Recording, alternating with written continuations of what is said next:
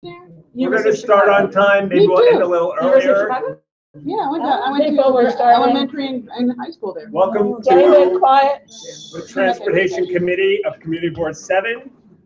We have a bunch of things on the agenda for tonight. I'm Howard Yaris. This is Andrew Alford. We're co-chairs of the committee. And we'll start off with a presentation from the New York City Department of Transportation regarding new protected bike lanes. Do you need the screen? I do. Yes. You do, okay. You guys need to move. You have you? I do. Where did you live? Sir, where'd you live? Really good. When I went to university. Yeah.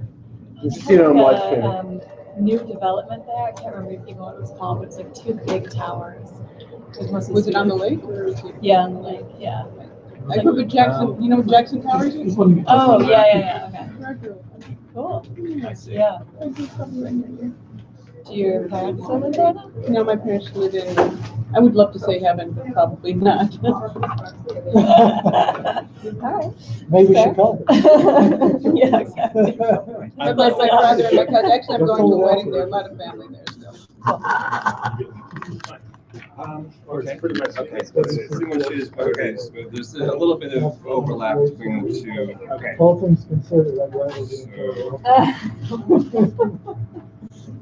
Got some copies for you. Oh, thank you. First one Hello. is a.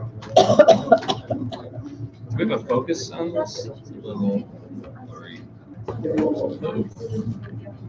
I've seen I'm gonna need more. Hey. Do you have enough? I can share.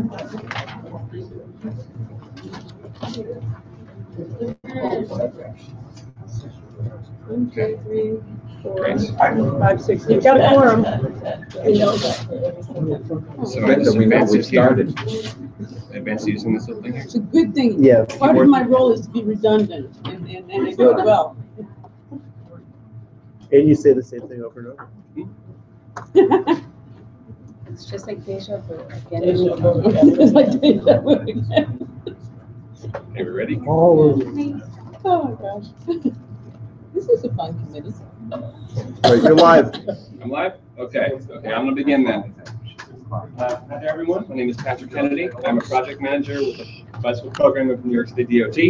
And I have two presentations tonight. The first, wait, so I'm gonna walk around a bit. Is that okay? That's fine. That way? All right, good. Mostly. Yeah, two presentations for you tonight. The first is a proposal for 8th Avenue and Columbus Circle for bicycle safety improvements. So first, a bit of background about cycling in general. In New York City, cycling has been growing immensely in the recent years. We have huge growth across in daily cycling in New York City itself, huge growth in biking to work in Manhattan, huge growth in the number of bikes that are crossing 50th Street. We have a screen line count we do there every year. So there's been immense growth in bicycle trips all across the city. When you say this, what's your basis? In other words, is it from 1,000 to 1,500? It depends on what number you're looking at. Well, Let's not have questions. all the numbers are on the chart. Let's not have questions. Let's just have the presentation. Okay. Time for questions. Okay. For instance, City Bike, which is in the City Bike system itself, there are regularly 70,000 trips per day in the City Bike system. The total number of trips that have occurred down City Bike has been growing. It's up to 16 million in our most recent year. And then looking at sort of the warm weather season from April to September in 2017, there were 2.4 million trips that started or ended in CB4, 3.3 million that started or ended in CB5, and an additional 1.3 million that started or ended here in CB7. So talking about the bicycle network development that has happened in this particular area around 8th Avenue and Columbus Circle. We of course have the Hudson Greenway. That's a little bit out of frame on that map, but along the Hudson River, 8th and 9th Avenue, and then the counterparts Columbus Avenue and Amsterdam Avenue, and then Broadway south of Columbus Circle itself. But at least, so we have all that green on that map that represents the protected lanes that we've installed over recent years. I'm sorry. sorry, I'm just trying to stay out of everyone's way. There is a link we're trying to make here that the 8th Avenue currently ends at 56th Street. Protected lane ends there, and that's what we're talking about. 8th Avenue from 56th up to Columbus Circle. 8th Avenue itself, it's a Division 0 priority corridor. Has very high numbers for what's called people who are killed or seriously injured per mile. In this short section, thankfully there have been no fatalities. But yeah, 8th Avenue is definitely part of our Vision Zero action plan. It's a high priority for us to make conditions safer on the avenue itself. Talking about the safety of protected bike lanes, which is what we're proposing for this corridor here. So this slide looks a little bit different from previous ones I have shown in previous years, but the gist of it is that when we install a protected bike lane on the street, crashes and injuries go down for everyone across the board. So the total amount of injuries goes down, the amount of people who are injured in motor vehicles or pedestrians, that goes down. You may notice the cyclist injuries go up slightly in that chart. However, they're on the corridors we studied in the places where we have protected bike lanes. The 3% increase in cyclist injuries is combined with a 61% increase in bicycle volumes. So there are far more cyclists on the roads than there were in the before time. So even though the numbers themselves go up slightly for the injuries, the amount of people who are biking goes up far more.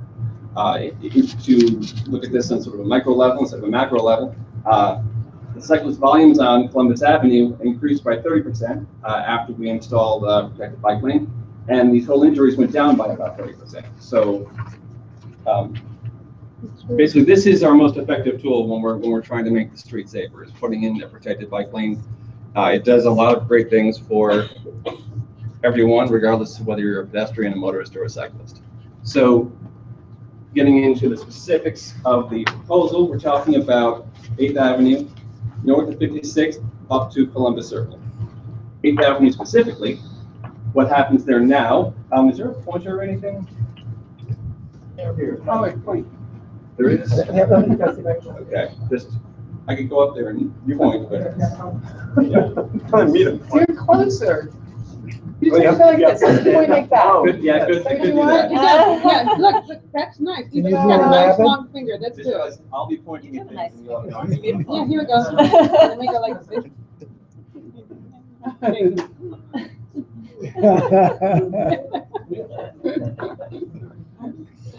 the perfect distance from it. You are. This is really a That looks nice. long table. Yeah, Usually they're wider.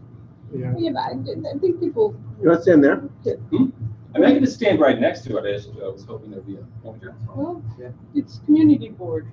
But the community help you. She's looking for one, that doesn't mean she'll find one.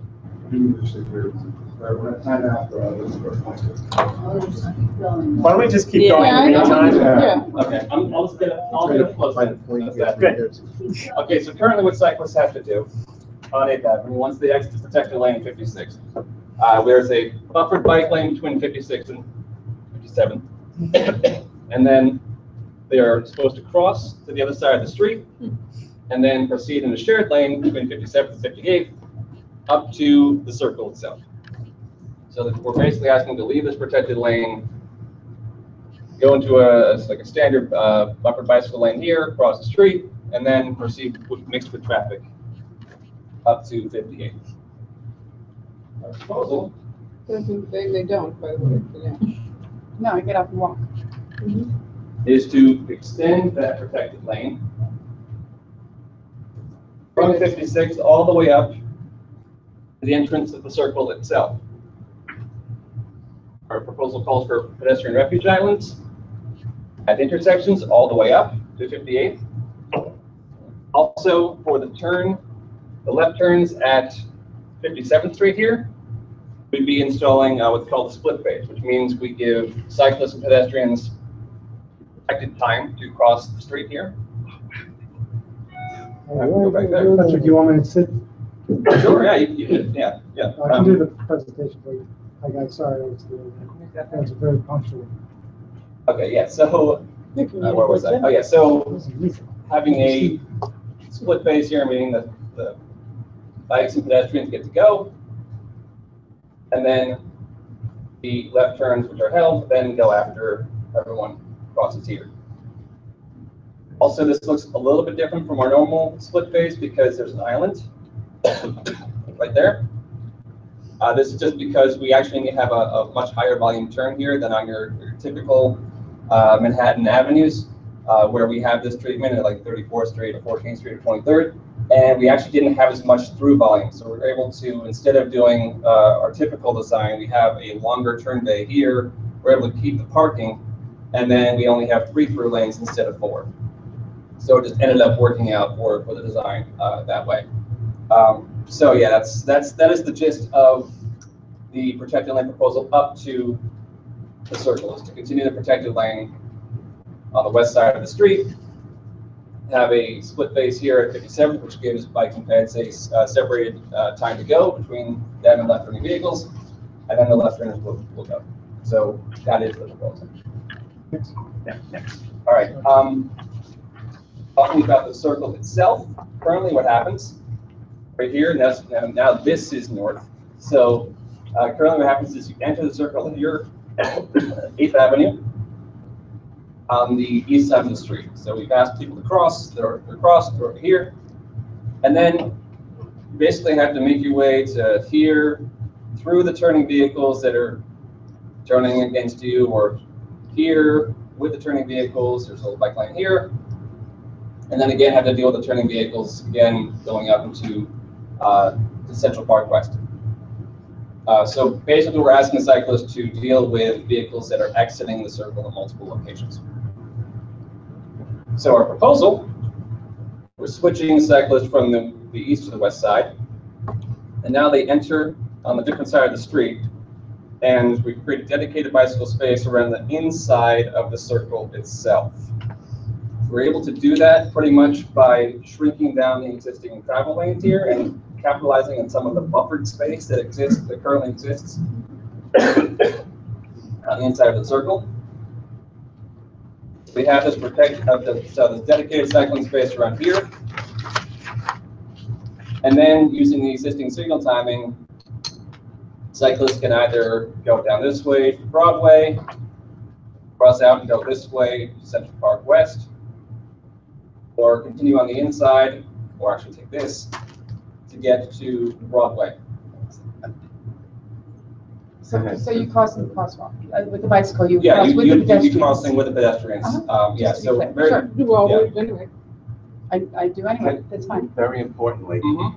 how much time is given here? Because as you know, there's several bus lines that are coming southbound there, Mhm. traffic and everything. So what's the split timing like? Well, we're not proposing any No timing timing changes here because you're entering on basically the left side instead of the right side, so you're not on the side where the vehicles are turning to. So it will be just the existing signal timing that 8th Avenue gets to enter the circle itself. So yeah, we're not proposing any changes in lanes or signal timing with this. It's all geometric. We're basically claiming this space on the inside and creating spaces on the outside, capitalizing on the existing space we have in the circle to provide a safer connection to get down here, to get up to Central Park West. So yeah, that is. If a bicycle enters here, Mhm. and their destination is here, can they go this way or must they go clockwise? Well, they are supposed to go clockwise. Clockwise. Just kind of the middle of the park. Oh, so with traffic. That's It's not that much There's further. no with traffic. Yeah, Okay. That doesn't happen that often. that's counterclockwise. Is the circle going to be widened, or are you using space that's already? We're using Circle. existing space in the circle. Can you go back one slide? So we have these buffered areas here, and a lot of these, like these buffered areas here, and here, and here. We're using all this existing buffered space. We're making a better use of it by sort of collecting on the inside. We're also narrowing the lanes slightly so that we're able to maintain that space all the way around. But yeah, with the result is we're able to create all this dedicated cycling space on the inside and then the spots to make the connections. The lanes on 8th Avenue are narrow slightly too, it looks like, is that right? They are, if you go to the next slide, Ted. Oops. The next one. Yeah. And they're roughly what they were before. I mean, with all these different proposals, we have to check to make sure that any like vehicle, emergency vehicle, like a fire truck that's made the turn before, or a bus that made the turn before, can make the turn in the proposed conditions. So yeah, the lanes may all be slightly, narrower or might be like differently aligned, but everyone who is making those existing movements can make those movements. What do you have separating the cyclists from the on the loop? Inside here, it's paint. No bollards, nothing. No, just this is about as much space as we could possibly get, which is right on the edge of something where we could have vertical separation if it were straight. The problem is it's a curve, which doesn't really do well when you're looking at the distances that like we're talking about for maintenance vehicles. It looks like there's a buffer of some. There is a painted buffer, but how wide is it? 3 feet. The 3-foot buffer? No, sorry, no, that's it's more like 5 feet. How wide is the bike lane? 6. And we couldn't put even plastic bollards to We're looking at any option we can for some type of vertical separation. The problem is that nothing we have is really going to fit the space we have because it is on a circle, it's on a curve. What about what they use on highways? It's raised about an inch, and if a car veers onto it, they just feel a rumble. You mean rumble strips? Yeah. Not rumble strips, but on a highway, they have these little, they're usually also reflective. And they're like an inch, a half inch high. Higher than that, but Problem Whatever. is, kind of, you already noticed. Yeah. Like you have on 7th Avenue. I don't know. You You don't know about those? I mean, I know what you're talking about. The issue with those is they're still going to get like hit by plow blades or. But they're low enough so that the plow blade, I don't know. No, plows are great. Because the question is, do they increase the safety anyway? But I think So even these guys, Yeah, no, that's that's those what are, they get plowed over? those are directly in the path of maintenance vehicles because of the curve. Maintenance meaning plows, because there are no Plows are other. sweepers, it would be difficult for a plow to get over. Well, they bend over. let's keep moving. Okay, let's keep going. Next. Okay, next slide. Well, that's the end. Oh. So just to summarize, for pedestrians, we're shortening crossing distances on 8th Avenue approaching the circle, calming traffic and providing a protected time for them to cross here on the west side of 57th Street.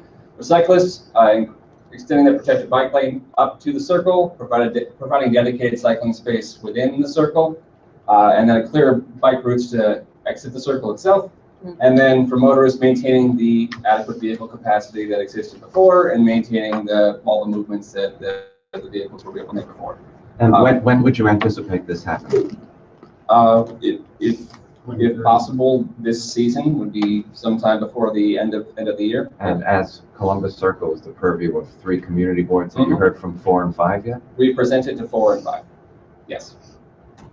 And I think they all are having their board meetings the same, either this coming week like us or the following week.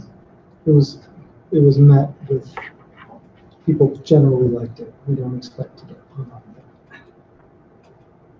If you want to take board questions first. Yeah, Ken?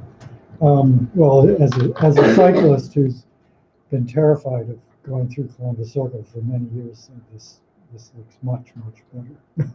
Not very better. What's that? Sorry, just mumbling. Oh, It's your turn to talk, okay. I'm sorry. She was green. I have two questions. One is, most people are going to be heading north on Central Park West. So I'm concerned about the signal timing for cyclists once they get onto the circle, and how are they going to safely cross traffic to get onto Central Park West? Are they going to have adequate time to make that Now, route. there's a couple of possibilities for what you're describing. Can we go back to that slide that shows the circle in detail? Yeah. Yeah. Again, in Central Park West, you can either stay on the inside and come up and then use that to get over, or you can come up this way and go this way and that way. So you have choices. So you can't sort of go to the 12 o'clock area and No. go over. No, definitely. It matches the pedestrian crosswalks. Yeah, well, Yeah, that's, that's the same way you go. Exactly. Are you But- doing this but we're- presentation again in full board? Huh? Are you doing this presentation again in full board? I don't know, are we? No, we usually go and attend the full board. Right. but the idea is to treat as much as possible cyclists like drivers. And it seems like you're treating them like pedestrians. And if you choose the exiting at the 3 o'clock position, you're all of a sudden, you're not in the protected area. And Riding with pedestrians. you're riding with pedestrians. Over here. Yeah. Well, we So I guess also- what I'm suggesting is why not put a signal for cyclists so they can proceed up Central Park West right at the 12 o'clock.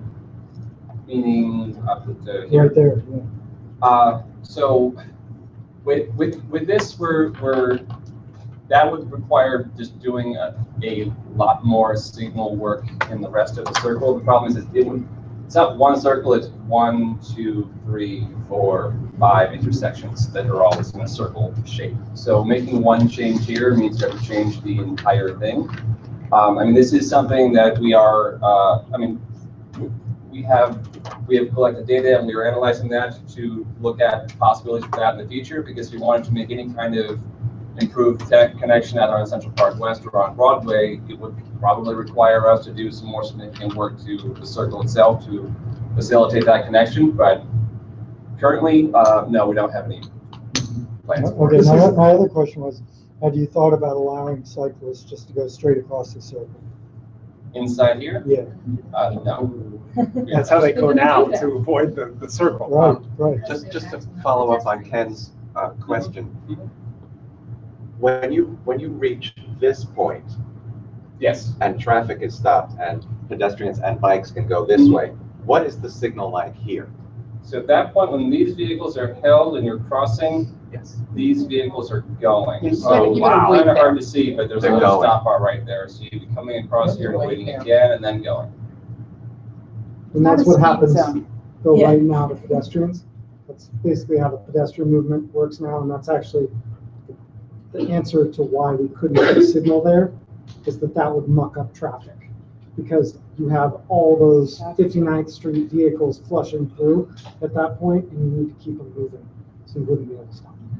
Well, I'm just saying that for me as a cyclist, I would probably get to the way I would get to Central Park West is get to the top of the circle and then look for a break in traffic. Well, you're a renegade. No, I mean, I think I'm a pretty conservative cyclist. I'm also would probably do the same, and this doesn't change my life in any way. I would still probably be able to do that. So which way, if you're going to Central Park West, how would you get there in this plan? In this plan, exactly what Patrick said. Well, there are two Cross- options. Would you cross east and then go I would around the cross circle, or east. would you, yeah? I would cross on 59th and then go up. That's what I would do. Sue, Great. As a cyclist who stops riding bike and walking it at like 56, going up 8th Avenue, and then I walk all the way to the city bike. Did they just move the city bike location? Where is the city bike location? I always get a little. It's on Broadway. Oh, there. There used to be one on Central Park South. Not kidding, there used to be. Okay, so that's my challenge. Is I'm going to be on the west side of 8th Avenue, and I'm going to want to be on the east side of Broadway. And I'm not quite sure how I'm going to get off my bike and walk it again on the sidewalk, because that's the way to do it. Next question. Okay. Are you doing anything more of the circle? The reason I give my bike in is because there's no protected bike lane, and those streets are too much for me to drive. There's a gap, you're right, there's a gap in the Central Park West bike lane between 60th and 62nd. There's nothing there. Are you putting something in? Not as part of this proposal, though that is something that. Yeah, it just, bike lanes don't work if they're not continuous. Okay, If you and just have I next have one one- more. Why is there again? And I have one more comment. Where the bikes are supposed to continue straight on 8th Avenue to get to the inner circle, could you put some paint there to indicate the bikes are supposed to go that way? Yeah, I'm sorry. Like right there where on here you see them, will there be paint on Yes, the can you road? green, can you green Some of paint the that? indicator? Yeah, green paint that. I mean, this is our I mean, typical intersection marking, which is, I mean, it's thermoplastic, it's white paint. Typically, we don't use colored paints in intersections. It doesn't last very long. But is it like, But there will be paint on the road. There will be paint on the So roadway. it'll be clear to the cyclists There'll be where they go, appropriate clear to signage the as well. pedestrian, and Yeah, that's their Yeah. street. so if you were bike riding, you would see it? Okay, that was it, Howard, thank you. Guide signage is at the decision point is going to be a key part of this as well. Like, so people know where to bike and know Rich, how to did get you have a hand up? Yeah, overall, it's great, and it's actually, I didn't realize that bikes are supposed to cross over at 56 or 57th Street, so I never had, but I've basically The been signs are following this there. traffic pattern, not knowing that that wasn't, so it's fabulous. Yep. My two concerns, which echo Ken, one is, if there's any way of having any kind of protection, because white paint doesn't keep cars out of bike lanes, and I'm worried, you know, as cars are going around, especially as the paint starts fading, we're gonna lose that sense of it being a bike lane. The second is, as I've done this, which has been my route, I've always done, as Ken says, you know, as you're getting to say 2 o'clock, you start looking for break in traffic to cut through. So, Yeah. Here, yeah. yeah, so, That's wonderful. yeah, about here. 2 o'clock, okay. So you're coming here, if you get a head start on the light, traffic's not always that heavy coming from 59th Street into the circle. You can usually find a way to get in and get a way in traffic so that you can come up this way, or if you're going into Broadway. I can't imagine anyone's gonna go all the way around this way, especially as the paint starts fading. So I think that idea is just never gonna be used. This one. It'll be used by people for whom having dedicated space really matters. If you're But then they would come confident this enough way. to move across 5 lanes of If I traffic, were riding on that Sure. route, I would take, you can do that. You go all the way around. Yeah, I might do that too. because I feel safer. That feels really safe. And crossing it like up there, you can't always see the folks that are gonna be zooming around the circle. You know? Right. Right. Thing is that And also, I wonder, Number is this 7 bus. two-way? Number 7. Yeah. Or is this, That would Yeah, be this great is if that was a two-way, two-way. I just want to say, this is great, but we talk about doing things piecemeal, like you said, that there's a gap in the bike lane between 60th and 62nd. Why don't we just do it all at once? It's just 2 blocks. Why don't we Just do it. I mean, Do you know why that gap exists? Yeah, why does that gap exist? because of the hotel and Trump. and Trump. the. What's the hotel? What's the, the hotel? You have a bike lane in front? No, it's got all parking. Yeah, because the parking needs to go up. On the east side of Central Yeah, the Park Trump West. Hotel is on the other side of the street. Makes no sense. Because look at the parking pattern over there. You've got No, I think it's angled police. police parking on the west side. I think it's On the east work side, if there are Andrew. gaps. I don't understand why this wasn't addressed. Because Monica, it's do you one know? way and Central Park West becomes One way 2 should be ways. easier to put in a bike lane. Yeah, it's much easier to put a bike lane in on a. Anyway, we've made our point, I think. Yeah, just a couple of questions. In 2017, you said there were 16 million bicycle rides. How many yellow cab rides were there in that same period of time? We're talking about city bike trips. I know, how many cab trips were there? I'm not, I Well, you see, don't okay, have that that's a information. problem, because, you know, you're just throwing numbers out. The second question is, Okay. do you know what type of vehicle causes the most bicycle accidents? What type of vehicle causes the most Right, is bicycle it a sedan, crashes? is it a taxi, or is it a truck? I'm not, I don't have According that to the police information. department, it's truck. Okay. So when. Because their visibility is not as good as the other two. So what happens is we, in propaganda kind of a way, use words vehicles. The image that people get are sedans, when that's really an incorrect assumption. And part of the problem that bicycle lanes create is that because the police aren't enforcing the parking laws, that's where the big problems come in, because truckers, which are up high, can't necessarily see the bikers, which are down low. So just, maybe as opposed to one day only talking about bicyclists, I think maybe the question of types of vehicles and how maybe to control them better might be something that you people might want to think about. Well, the most effective way of protecting cyclists is to separate them from traffic, which is what's correct. Speak to that as somebody who works. But you can't do that piecemeal. We're within the traffic operations division of DOT, and we actually do very much, so this whole plan is devised as a way to, we always start with vehicles, starting first. Every time we go out, every time, all vehicles, that's exactly, it's not a plan, it's not a secret plan. We have data out there that has all the vehicles, including trucks, buses, and all that.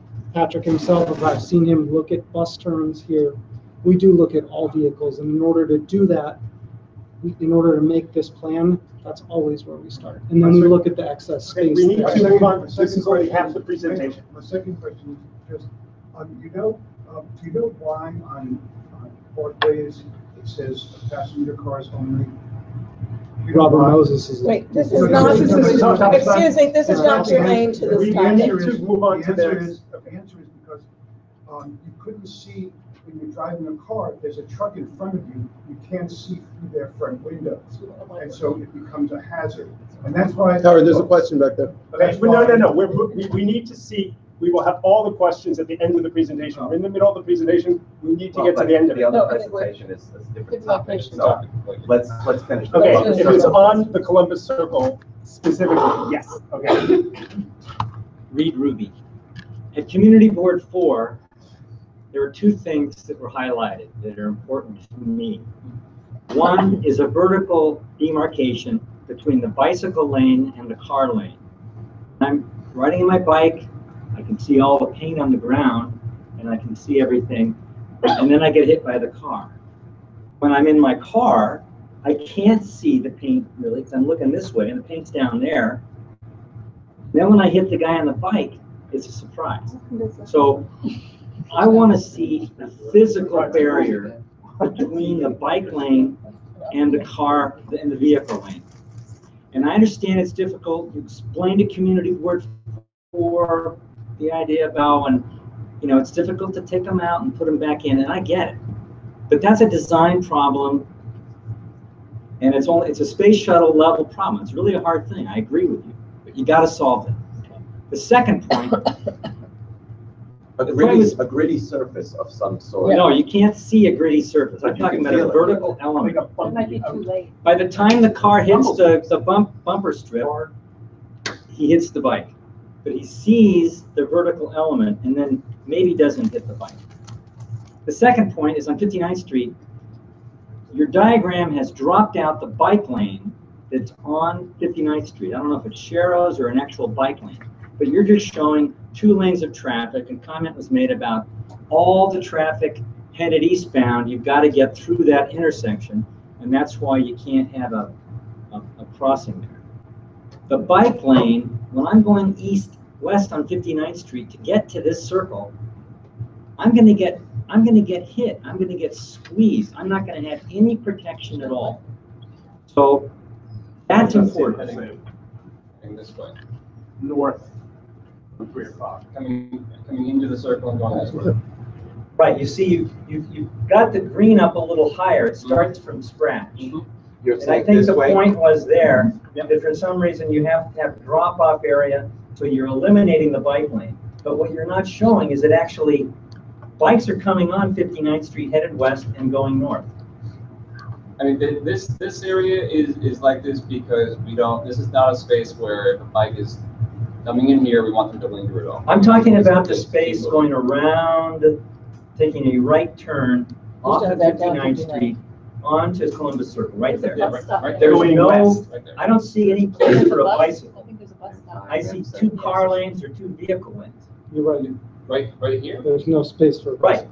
bicycle. But half a block to the right, I believe, there is a facility for a bicycle. headed west.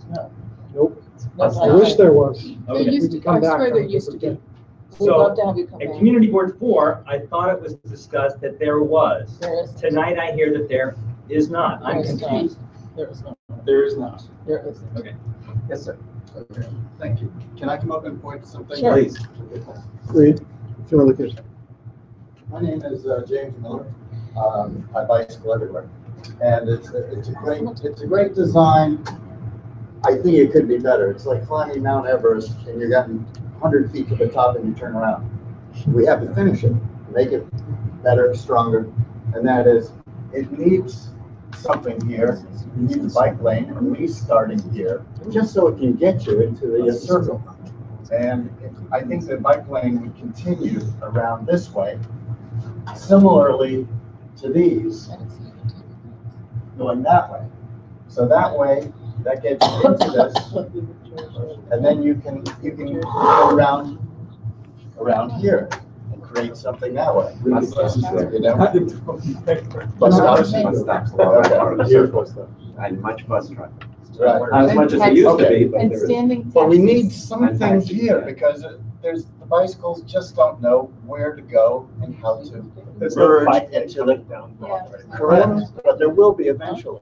Oh, So so some, that we could do it. Right now, there's a bike lane going north on Central Park West with a 2-block gap, so I think Right. we should address that. Where do first. we That's invest not- yeah, in the absolutely, bikes? that's what I'm talking about. There's a Go that Columbus- extra, Southbound bike. Columbus Ninth Avenue. From lane. Central Park.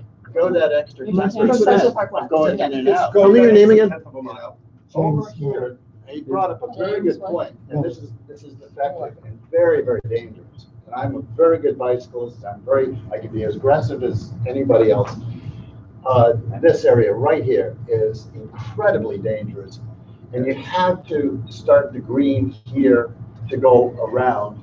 That's the primary goal, is for safety of the bicyclist is the primary objective. Now, what you're doing is trying to squeeze 2 lanes of traffic. Now, if you have a bus right here, buses have to take wide turns. Now, they can't because they have a car right here. He doesn't see the bicyclist coming around the corner, so he takes a shorter turn, comes right into the curb. The bicyclist gets crushed because he hits the curb, and then the bicyclist goes underneath the wheel. It's something that's just gonna happen. Is there a crosstown protected bike lane anywhere near No. here? No, not right now. No. Not Yeah. yet, we're trying. Has that happened? We're There's a lot of presenting, requests we're, tonight. There are a few in Same thing here. There should be, it should continue on for a little bit, you know, 100 feet, 50 feet, you Recently met know. with Same thing here. This, 50, just to get you in and out of the circle, you know? But I think it's pretty good, you know? Okay. But that's the big one. Thanks, Let's John. try to move on to the next presentation. I just want to point information. This intersection is loaded with tourists Yeah. who stand in the street, have Richard, doing all James sorts Miller. of crazy things, so just keep that in Pictures mind. of Columbus Day. Yeah. For rent bikes. I would say Yeah, turn it into a nice. single lane, Cool. And so forth. It's really. you know? It'd be a single car lane. That way you can get the green going around there. That tells any driver they have to stay out of, they have to give space. You know, or chop off that area or something. I We're don't not know. ruling anything out for the future, can't but chop that currently area, this, that's this parks. is what we're proposing. This is That's, what we that's do. parks. first step. Sidewalk is parks? if I could just Okay. say one Sidewalk thing. is All right. parks. A quick point. I apologize for being late, so I won't rehash anything that's covered. But I want to know if you considered, I support the idea of going in the inner circle. I go through this intersection every day. So I'm usually not on my bike. I want to know if you considered, instead of exiting and then doubling back as you do across the sea of cars, to go up Broadway for a couple of blocks and then go over to Central Park West. To Howard's point, that's where the bike lane picks back up. And I agree with those who expressed concern that no one's actually going to do this. Yeah.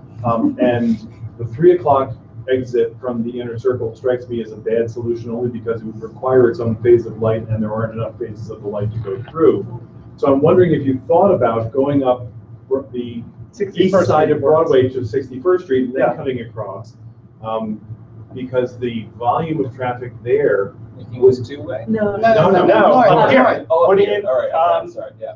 a lane right there, just to 61st. But if you did that, the most direct route would obviously be Yeah. like that and Yes. there. Yeah, and then, and then you're going the No, wrong no, way. you can't go against the traffic circle. You Well, just have to go. It's we have a 100 two-way feet long, bus you go the other way. We have a two-way lane. Did you consider that? But And you- is but there it's not big is enough there a for a reason why two-way that's lane bad? on every Can I corner? address Right, that right. for a second?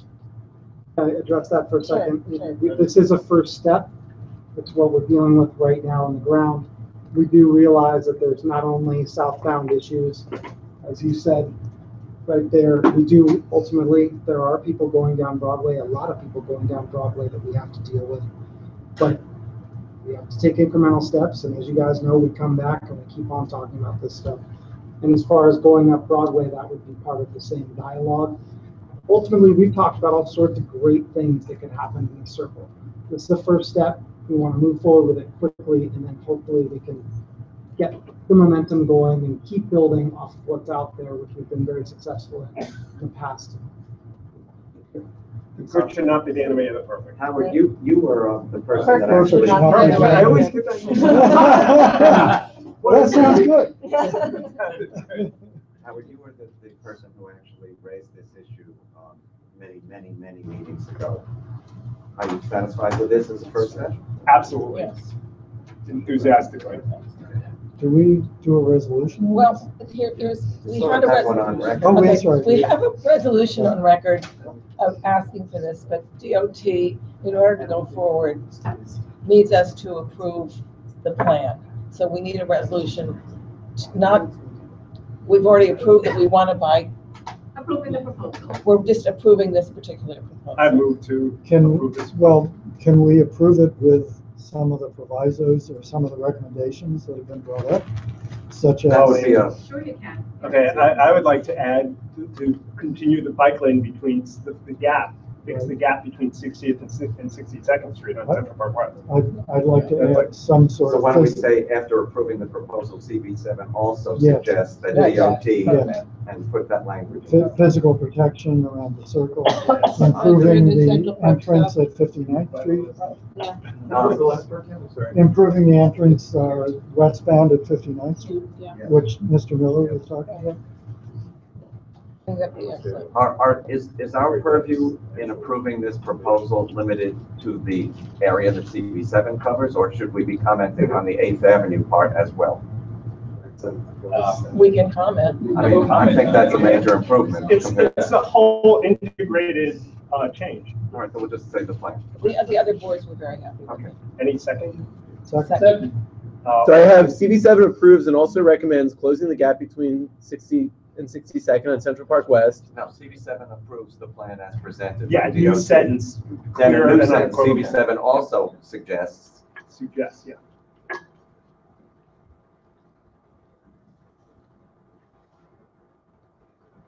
Okay, CB7 also suggests, I think the first thing that everybody suggested was some sort of demarcation in the circle. Physical. Some Vertical. physical.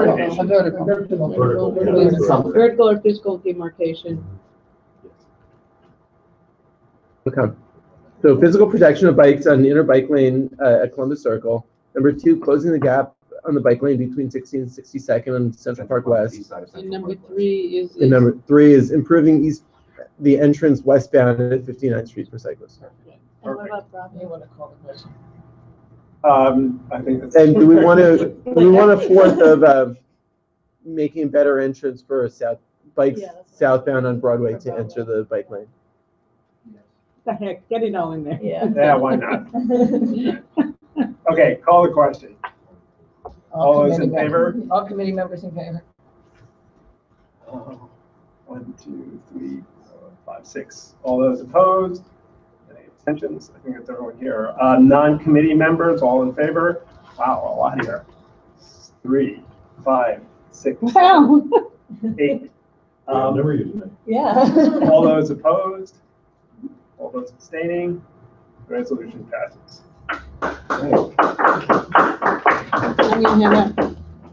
And now on to, Great job. 10th Patrick, Avenue. great job. Great job. Thank you very much. That helped a lot.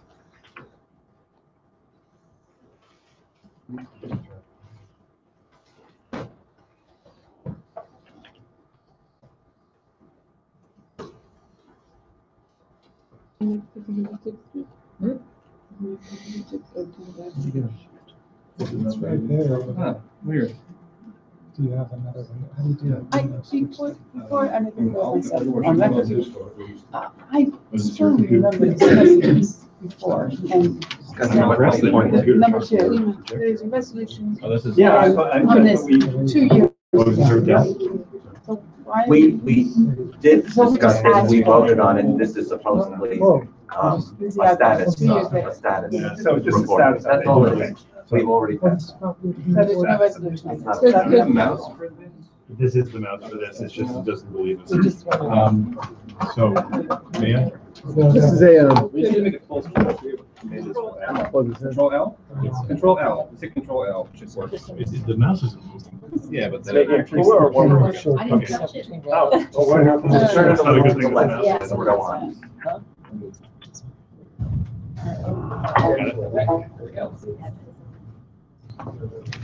So our next proposal is for 10th Avenue and Amsterdam Avenue. Actually, I've got that. Maybe on the way home. Ted, did you pass those out? Sure. The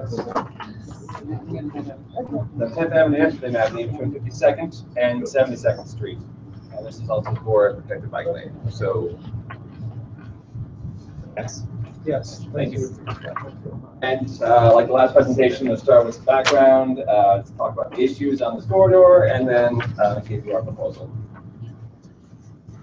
Similar to pretty much this is the exact same slide. So short version of this for everyone in the room. We've already sat through it once. More people are biking in New York. A lot of that is city bike. City bike's very popular.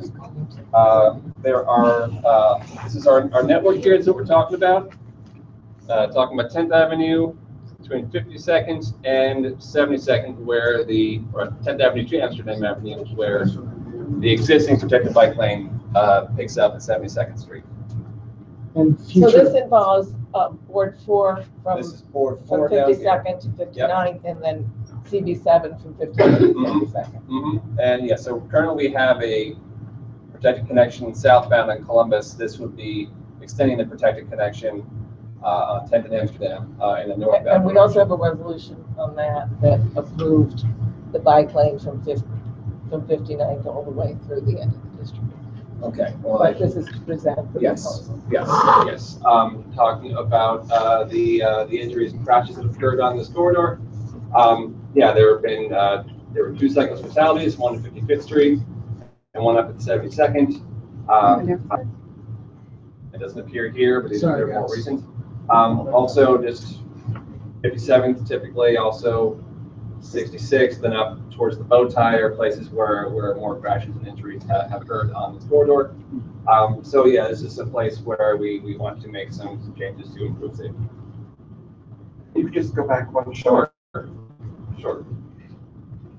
Areas that don't have a little thing here, don't have a number, or it's just a number less than 10. It's pretty obvious that major westbound turns, for one reason or another, are the key to these. Yeah, pretty obvious. pretty much. Yeah, pretty much. Next slide. So, talking about the corridor itself, we did a speed study, found that 79% of vehicles during the off-peak times were speeding. Of course, because we've got these 4 lanes with no designations in them, so you have unpredictable vehicular movements because any lane can suddenly become a turn lane. Long pedestrian crossings to cross the street. Amsterdam or 10th is between 60 to close to 70 feet wide. Some sections where it widens out a bit. And then there's also no dedicated space for bikes, so cyclists are routing traffic. Next slide. This is our protected bike lane slide. Just to reiterate, this is our most effective safety treatment, and they work for everyone. It makes things safer for motor vehicle occupants, for pedestrians, and also for cyclists. Next slide. So yeah, Amsterdam. Typically it's 60, though it gets up to about 70 feet in a couple of places. There are 4 full-time travel lanes, and then we also have these rush hour lanes on both sides of the street. So sometimes during the day, the entire roadway is just completely open. Peak hour vehicle volumes. Excuse me? When was that? Just Okay.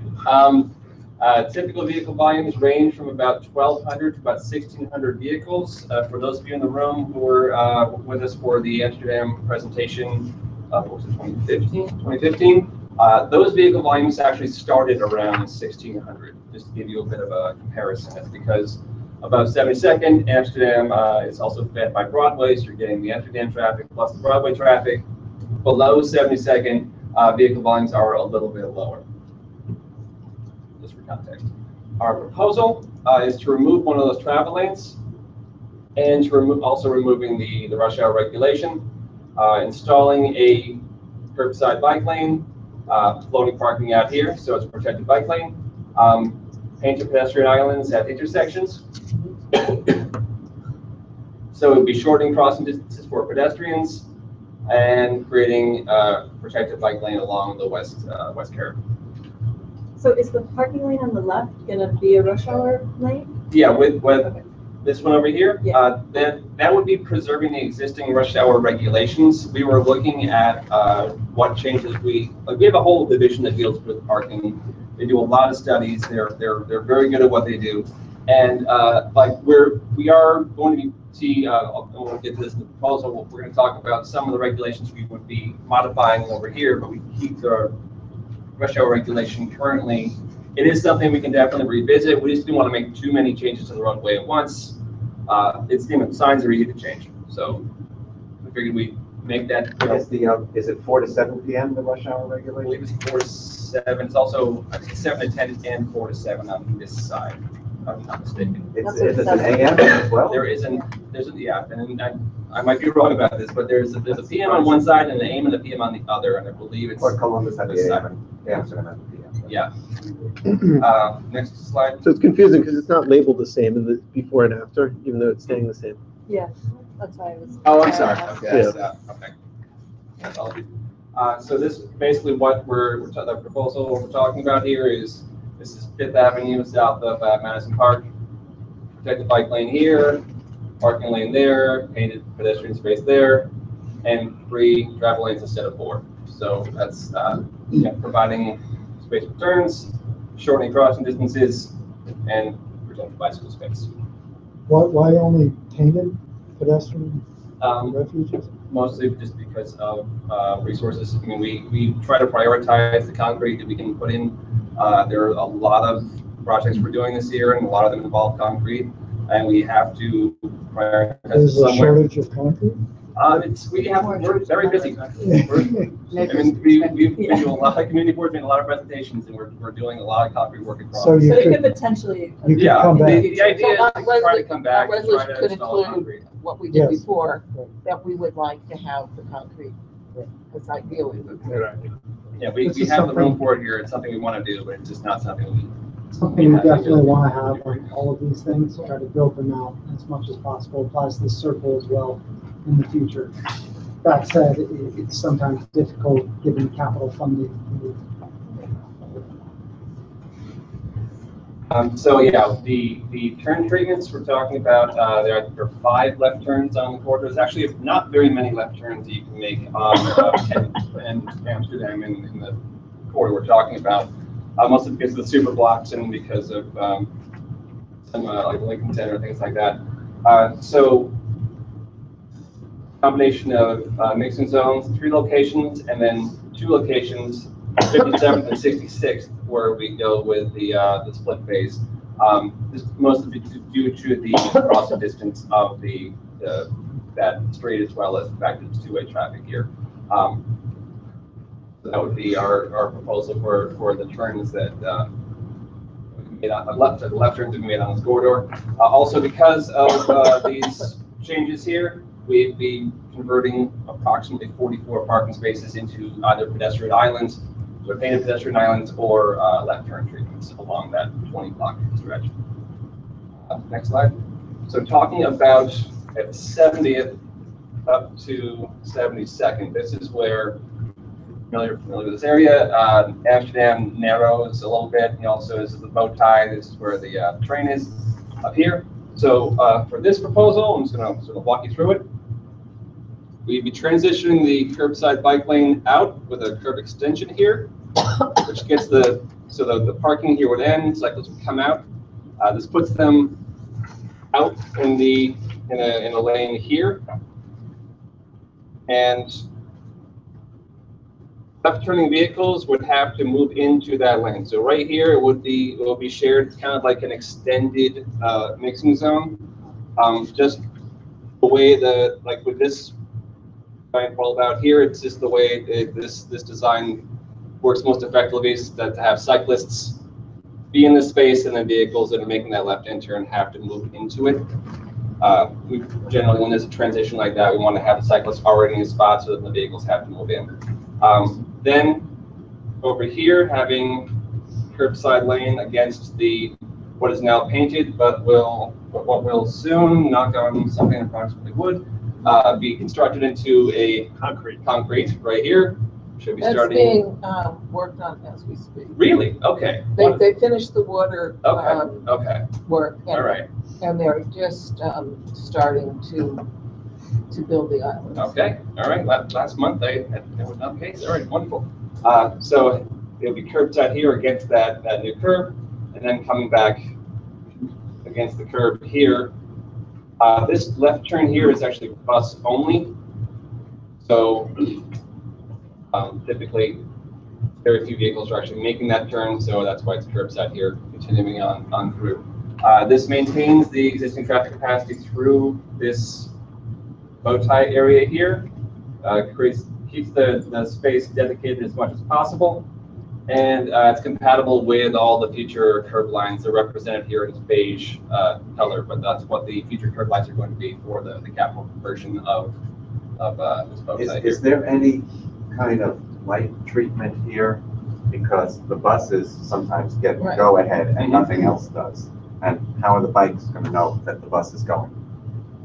As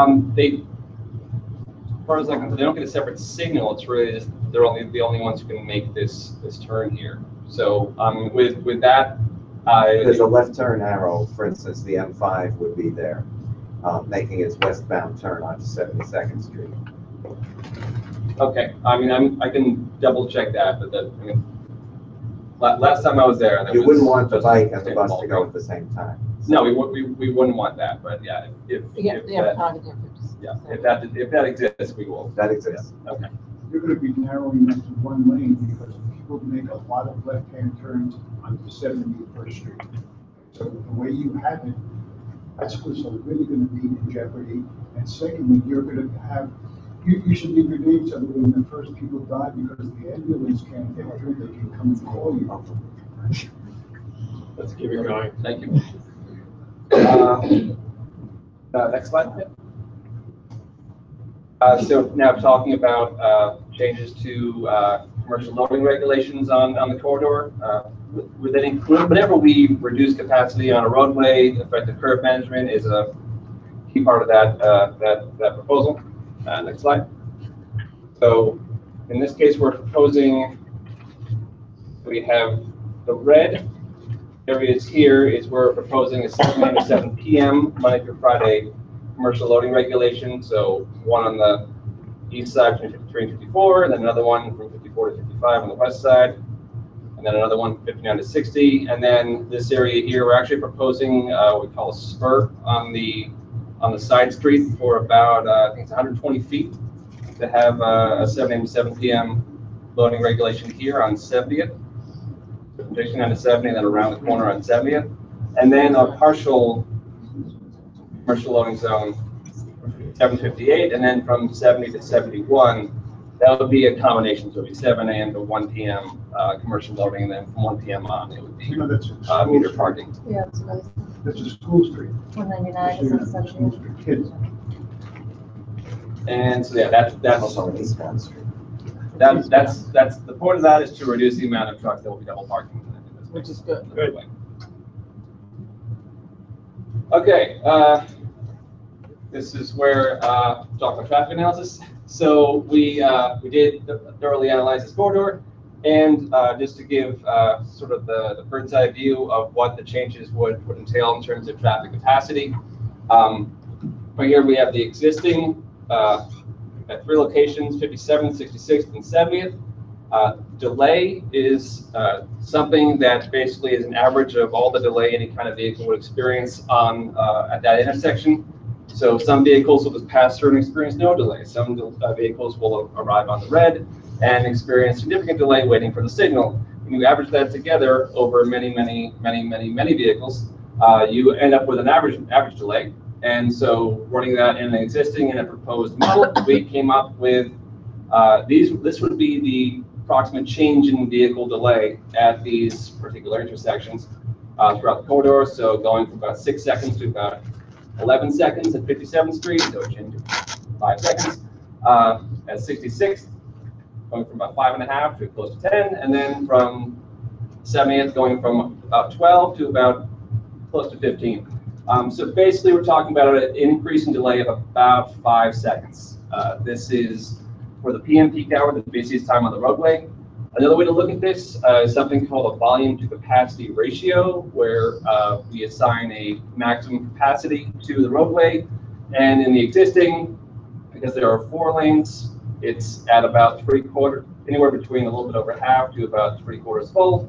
And then in the proposed, because we are using 3 lanes with left turn treatments to allow for left turning vehicles to move, it goes a little bit higher, but it's still well below sort of the full ratio, which would be 1. Here we have vehicle volumes, as I said, ranging between typically about 1,200 and 1,600 vehicles. So when you show this kind of delay, is this stopped at a light or is this mid-block? It's averaged. It's at the intersection. It's vehicles making it through the intersection. That's how this actually works. It's most of the, what it means is most of the people make it through the intersection, but some of them get caught. So it would be at 5 seconds. Let's say you get caught every 5 intersections. You get caught for 40 seconds. That I can't do the average fast enough in my head. Because it's a 40-second cycle. You would divide 40 by 5. 8 seconds. There we go. So are we saying if this is a 20-block stretch we're looking at, there's an increase of less than 5 seconds per intersection? On average, so can you say that going from 50 seconds to 70 seconds will take on average an extra 100 seconds, so an extra 1:40 seconds? I wouldn't say typically, because this is only at the peak two-way period. streets. So at the peak period, it's adding less than an average of 2 minutes. I wouldn't say it's even adding that much. What? I wouldn't. No, it would. It's. I mean, the roadway's going to function roughly like what it's functioning now.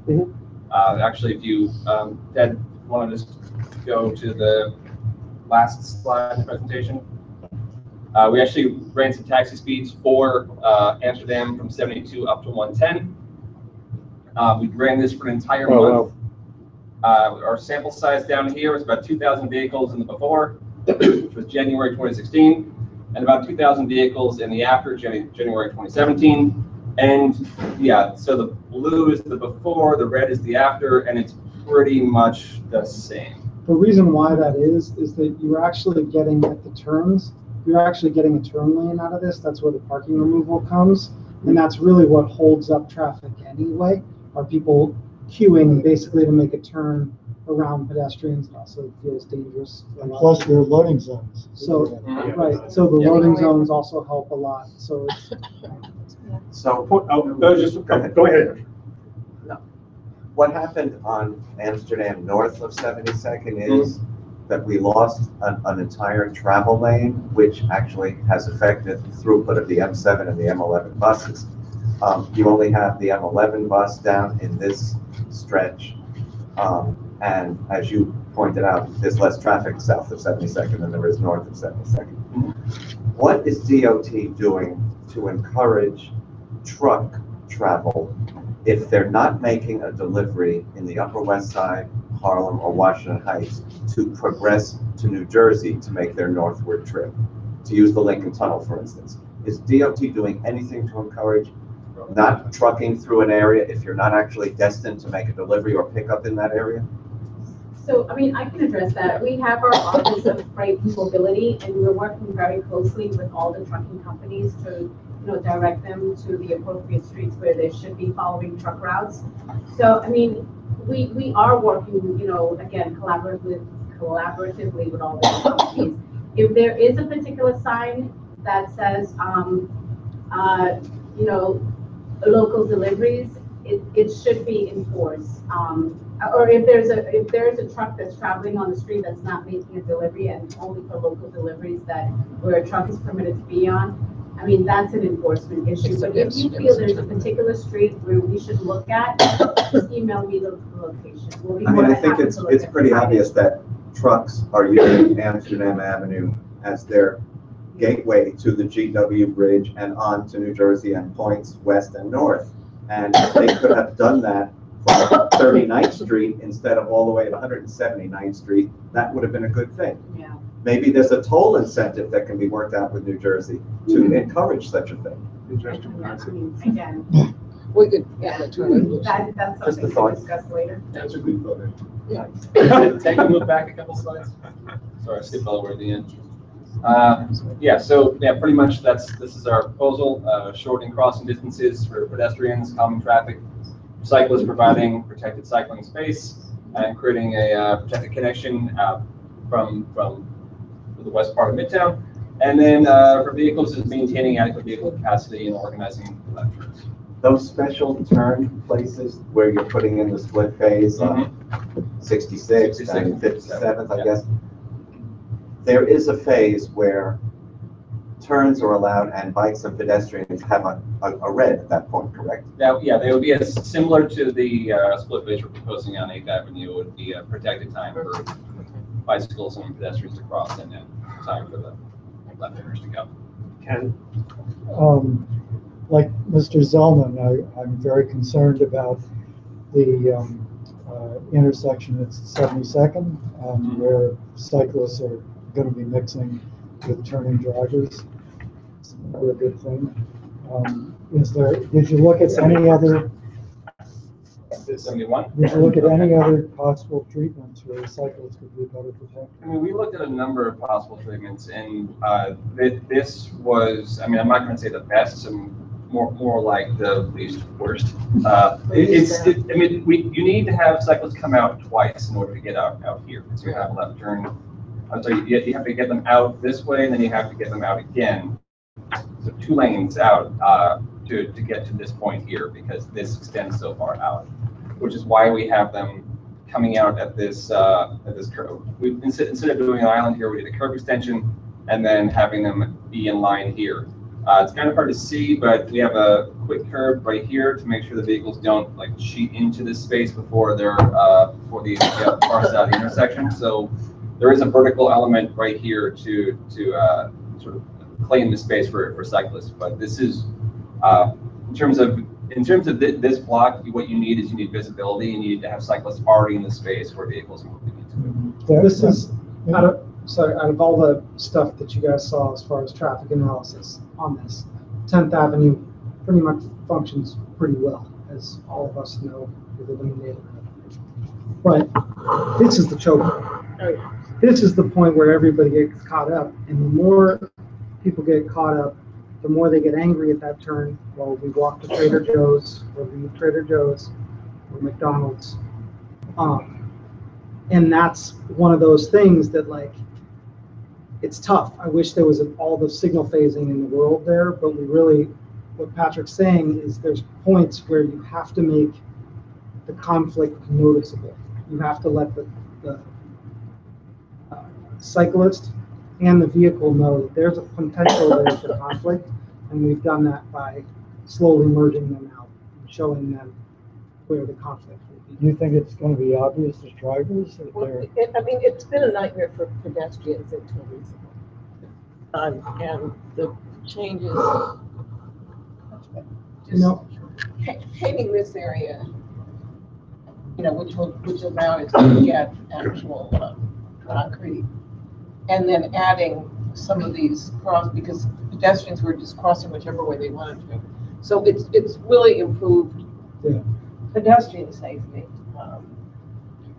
And it's just a hard one for the bikes. I don't know, I mean, I know that area. The only way, the only reason why I bring up the congestion aspect in this part is the only way you could do it is if you created a left turn lane that would just muck up traffic further back. Right. And create more issues at the next intersection, you know? So, well, I mean, it seems that what you're saying is, so we don't possibly muck up traffic, it's okay to endanger cyclists' lives. That's not what I'm saying. I'm saying that the mucking up of traffic endangers everybody's life. And we have to make sure that we appropriate deal with every time there's a conflict on the roadway, that we appropriate. Just to continue for a second, it does seem like there's a lot of space at that corner. And I can imagine in some other, corner you're referring to? the southwest corner Of 71. of 71, right. The sidewalks? Yeah. Right. It's a bump out. Why that couldn't be It's a really good point. given over to, I mean, in some other European cities I can think of, that's what they would automatically do. If we had a huge capital budget and a city that would like to close that McDonald's for 3 years while we do it. You think of it, that's what it would necessitate? Just, I have a quick question, because I'm not a biker. So what do bikers currently do? Like, is this an improvement over what bikers? Right now, there's no currently bike, experience? there's no bike lane. Well, I know there's no bike lanes, but Total but chaos. people bike, right? Yeah. They're all over the street. I mean, Yeah. they So just, they're liable to be on the east side of the northbound street, Right. because that's where you'd expect them to be. I usually come through about here, when I'm passing through this intersection. I'm out in this lane generally, because I'm setting myself up to be here. Mark, did you have your name? Oh, Seymour, sorry. Go ahead, Seymour. So you're talking about a lot of changes here, both from a bike perspective as well as a car perspective. How does that get rolled out in terms of education? Especially when this is first going live, is when it's most dangerous. In terms of, what do you mean by education? How do people know what to do? Well, how do you know How do they learn that as it's coming as and a then? driver that you're going into a bike lane and to look for bikes? You know, I know you said that people are supposed to be queuing there, but let's say. I mean, you mean specifically right here? Yeah, because I do agree with him, that's the most dangerous part of this plan. Okay, well, the markings that are here are very typical. They're very standard. You find them in a lot of like left turning treatments. We'd have green paint here and buffered markings so that vehicles, like motorists, understand that this is a space that bikes are supposed to be in. At this point here, shared lane markings through that turn lane. So I mean, we have this condition in a lot of left turn lanes or a lot of roadways. Any bollards in there? Nothing vertical through this particular block, just because there's also parking along the curb, which we looked at moving out here, but then it would basically cause a visibility problem as cyclists come around this little curve right there. So I mean, we looked at a lot of different ways to get cyclists through this intersection, and this is the one that works the most. Rich. So looking at the data on an earlier slide, this intersection, apart from 57th and Amsterdam, is the worst. There were 27 injuries from 2012 to 2016. Rich, what did you just say? There were 27 injuries from 2012 to 2016 on this intersection. It's the second worst in this 20-block stretch, behind only 57th and Amsterdam, which is a major intersection. 57th and 10th, there was no 57th. Yeah, 57 and 10. I know it would cause more travel for our vehicles, but should we consider getting rid of the left turn and forcing vehicles to go up to 73rd Street if they want to go west? Because right now, I imagine that most of these vehicles are going to the highway.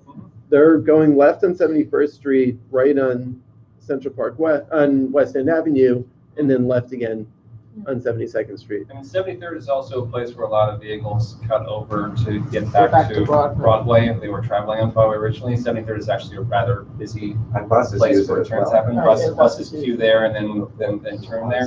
Yeah. I mean, a lot of subway pedestrians. Is it a good idea that we're steering vehicles that want to get onto the highway or that want to go west on 71st Street? We're creating this conflict in a very dangerous intersection at 71st and Amsterdam, we're probably creating more issues at 72nd and West End, or at 72nd and Riverside, because we're forcing more left turns, which are more problematic. Should we rethink this whole area and ban left turns from this intersection? Well, there aren't a lot of places for motors to make lefts, like in the corridor we're talking about, from 52 up to 72. So remove, like there's, I think only 5 left turns you can actually make in But those 20 blocks. 66 is the last. Yeah, yeah. So between So, 66 and 71st, there's no ways to go west. It's less of people trying to cut That's off. a super line. Point. At this point, from according to our numbers and what we've analyzed, it's less people trying to cut around and go north there. It's actually local access to the fact that, and some of us, yeah, I live in the area, I actually use this a lot because it's the only way to get over there to my mother-in-law's house, because it's easy. Like there's no other left turn that you can take anywhere around. And I think that as far as like my biggest concern with what you said, I agree with you, I would love to ban it, but I think we would have outrage from the people on 71st. There aren't that many on 71st. 71st dead ends. It's the access to Lincoln Towers. 71st doesn't dead end to the other side of West Avenue. But It goes to Riverside and then you can go around. It would be very, you'd have I mean, to probably reverse the direction of that street. what I would say would be an even worse idea would be to make 70th two-way. And it's wide enough, but there's a school. Yeah. Okay. Mark? Yeah, thanks. A couple of points, one of which is just a quick response to Rich. One of the most dangerous parts of this is that crossing the Great Divide of 72nd Street, and your diagram doesn't show us how to pick up on the other side. And that's kind of a funky area too, so I'm hoping one of the things that yummy. But if you were to ban the turn at 71st Street, you would be putting the natural turn would be at 72nd, not at 73rd, because that's where the pedestrians come out of the subway. And I wouldn't want to put any more pressure on 72nd Street where the bicycles trying to make that cross. But the main point I want to talk about is loading zones for commercial businesses along the stretch that you talked about, because I think I only saw 2 full loading zones and 2 partials, and that includes parts that are not in our district. So the full loading zone is right by the liquor store, and it's exactly where you're going to be bumping out cyclists to get into the queue in that quasi or leading into the shared lane. And our experience is on Amsterdam Avenue with north of 72nd Street is that delivery trucks tend not to use the loading zones that are there and don't have enough of them anyway. So you end up with loading on both sides and really only one throughput travel lane. So my suggestion to you, especially in the stretch from 66th to 70th Street, there's a couple of synagogues, but then there are commercial enterprises on both sides of the street. They're small. They are, but they need deliveries. So If you move it further down, it would be better. What Mark is saying, and which is absolutely true, and which we've seen on Upper Amsterdam, is that DOT installed loading zones, and for whatever reason, people making a delivery to the other side of the street don't use the loading. They double park on the side that they're delivering. Sure. Okay. That's just human nature. Okay. And they also double park, and the other thing that they do is that they double park outside the loading zone and then use the loading zone as a staging area, especially for bigger deliveries. And I think the reason is there aren't enough of them, and so they're afraid they're going to get boxed in. That was the same problem we had on West End Avenue in that pilot several years ago. And I think the answer there and the answer here is that we don't have enough of them, and that in turn creates back pressure that will defeat the utility of your entire plan, which I am inclined to support, but I want to see more blue and red in there in order to make the impingement on the bikes and on the throughput of vehicles less acute. We're going to add that to the suggestion list. That's clearly, and those are easily added. Where are you guys talking about? Can we just talk specifics for a second? Where would be the places that you guys would be interested? So this is the school between 65th and 66th, so you can't do a loading zone there. But you could do it somewhere in there, and then this is Amsterdam Amsterdam houses and this is Lincoln Center. So, You have one on the other side of the street. so you could Yeah. have on the other side. I was excited about when you said across the street. Is that what you were? I think you need them on both sides of the street, to tell you the I agree. truth. You certainly want one between 56th and 57th, even though it's not my district. Between 56th and 57th, there is a CVS and a supermarket there. Is that's? Isn't there a CVS on every corner? Yeah, anyway. No, I'm sorry, Walgreens? Yeah. Whatever. Okay, Yeah. just figure this out. Those big drug chains. Yeah. Right. And then behind Lincoln Center, you should have at least one. People deliver to Amsterdam houses. Yeah, so They hi, absolutely Amanda do. Dunn from Lincoln Center. So Yep. Lincoln Center in general is, again, bike plan, great, in support of the plan in general. We're working with DOT directly with Colleen and Ed in their office to talk about the area behind the Metropolitan Office loading dock Yep. precisely, to not have it be loading, have it be fully striped, so it's not loading or unloading. We have to be able to turn trucks into the back of that loading dock. So this plan, we believe we come up with a complete compromise to take out 4 or 5 parking spots to actually have it be striped so it can turn the trucks in and out. So yes, Lincoln Center is in support of it, but adding more loading on either side, I don't see how we can. I mean, fit you have to that really behind our consider plan. the institution. What is your name? Amanda Dunn. Thanks for Any that. other comments? Richard. When the discussions took place about putting in protected bike lanes, first on Columbus and then on Amsterdam, there were a lot of comments about repercussions if you put protected bike lanes on an avenue that's so thoroughly commercial. It has many storefronts on practically every street and on both sides of the avenue. In terms of all of these delivery trucks, pickup trucks that have to get access to the curb to pick up or deliver. And so it's happened, and predictably, you go up Amsterdam, 72nd, 79, 79 to 86, and if a truck which used to be able to park at the curb now has to park outside the protected bike lane, so they're already fairly far out into the street. If the parking area is taken, and this big truck double parks outside this now extended parking spot, get 45% of the way across the road, practically to the center line. And traffic, you're saying that it's only slightly slower. I've seen time after time, traffic literally at a standstill for blocks on end for several minutes, while all the time the idling engines are And that's why we're talking about these polluting the loading air. zones. That's exactly what we're trying to avoid. And so, He's talking about north of 77. Yeah, he's Right. talking north. and so what I'm saying is, when you put protected bike lanes onto such heavily commercial, and then you've got the long distance buses that are now slowed up as well, that have. Again, that's why we're talking about it. Yeah, so the fact is, the number of people who are convenienced by having a protected bike lane on commercial avenues like this, I think, are far outnumbered by those who are. Again, that's why we're talking about the loading zones. Next. Yeah, well, why have protected bike lanes on Amsterdam? So we got your name. James. James. Yeah, hi. Sorry. Sorry. I find that going up Amsterdam Avenue from 72nd on up has been very good. And I think traffic. All right, but let's talk about below Yeah, 72nd. it's been, if we go back to the proposed. Ted, sorry, guys. Is that the one you want? Yeah.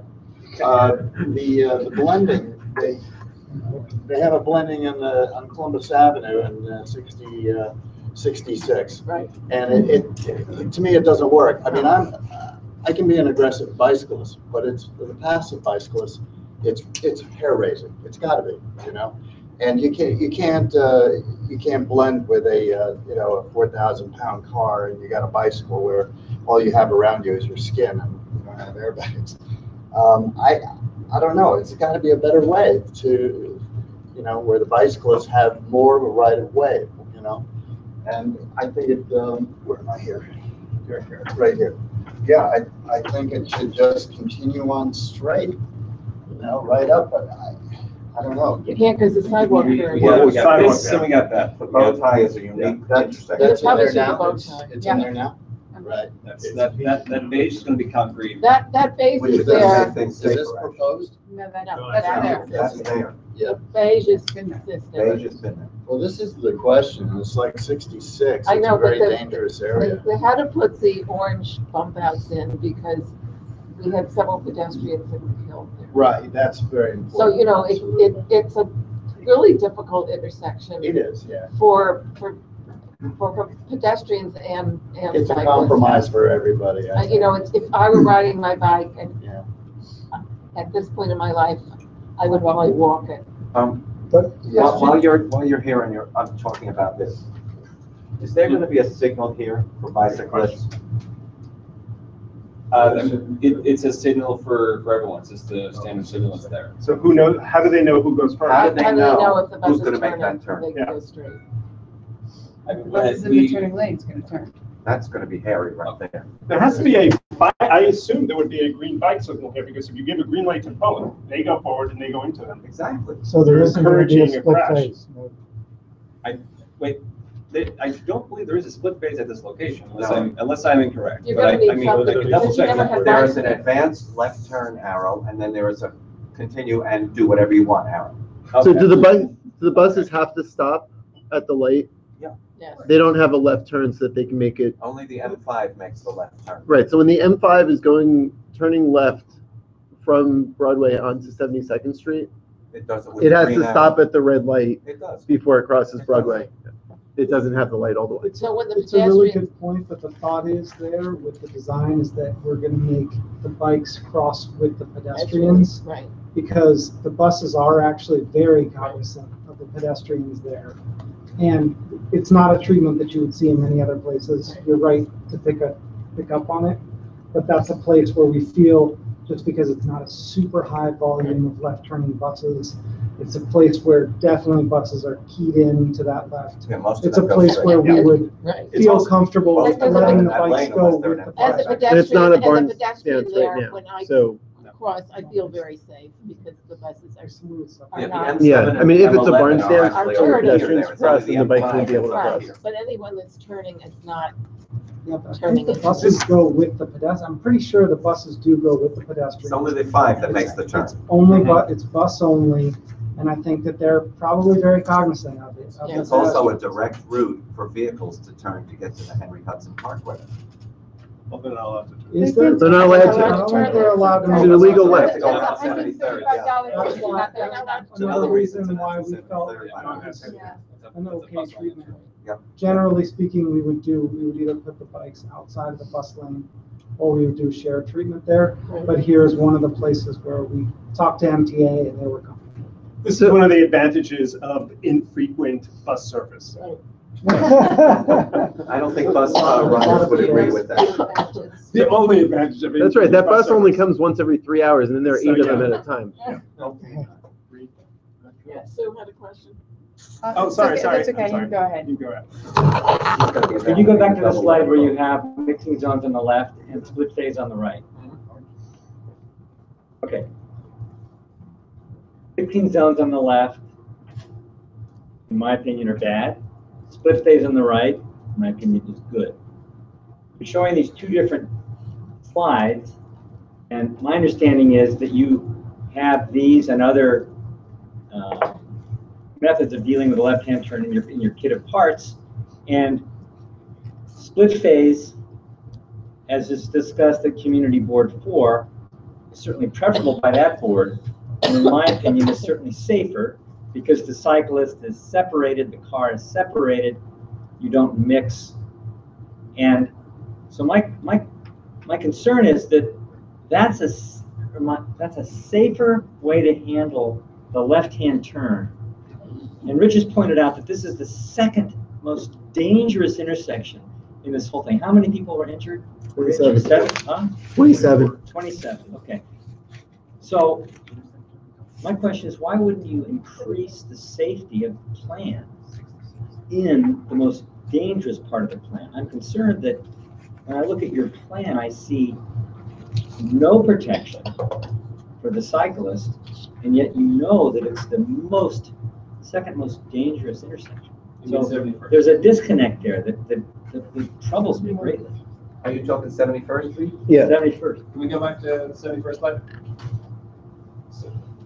So the only option here, because we've basically used all of the available signal timing to make all these other pedestrian improvements here, the only option we have for this intersection is geometric. That is, like, is what? Geometric, meaning changing positions, putting paint on the street,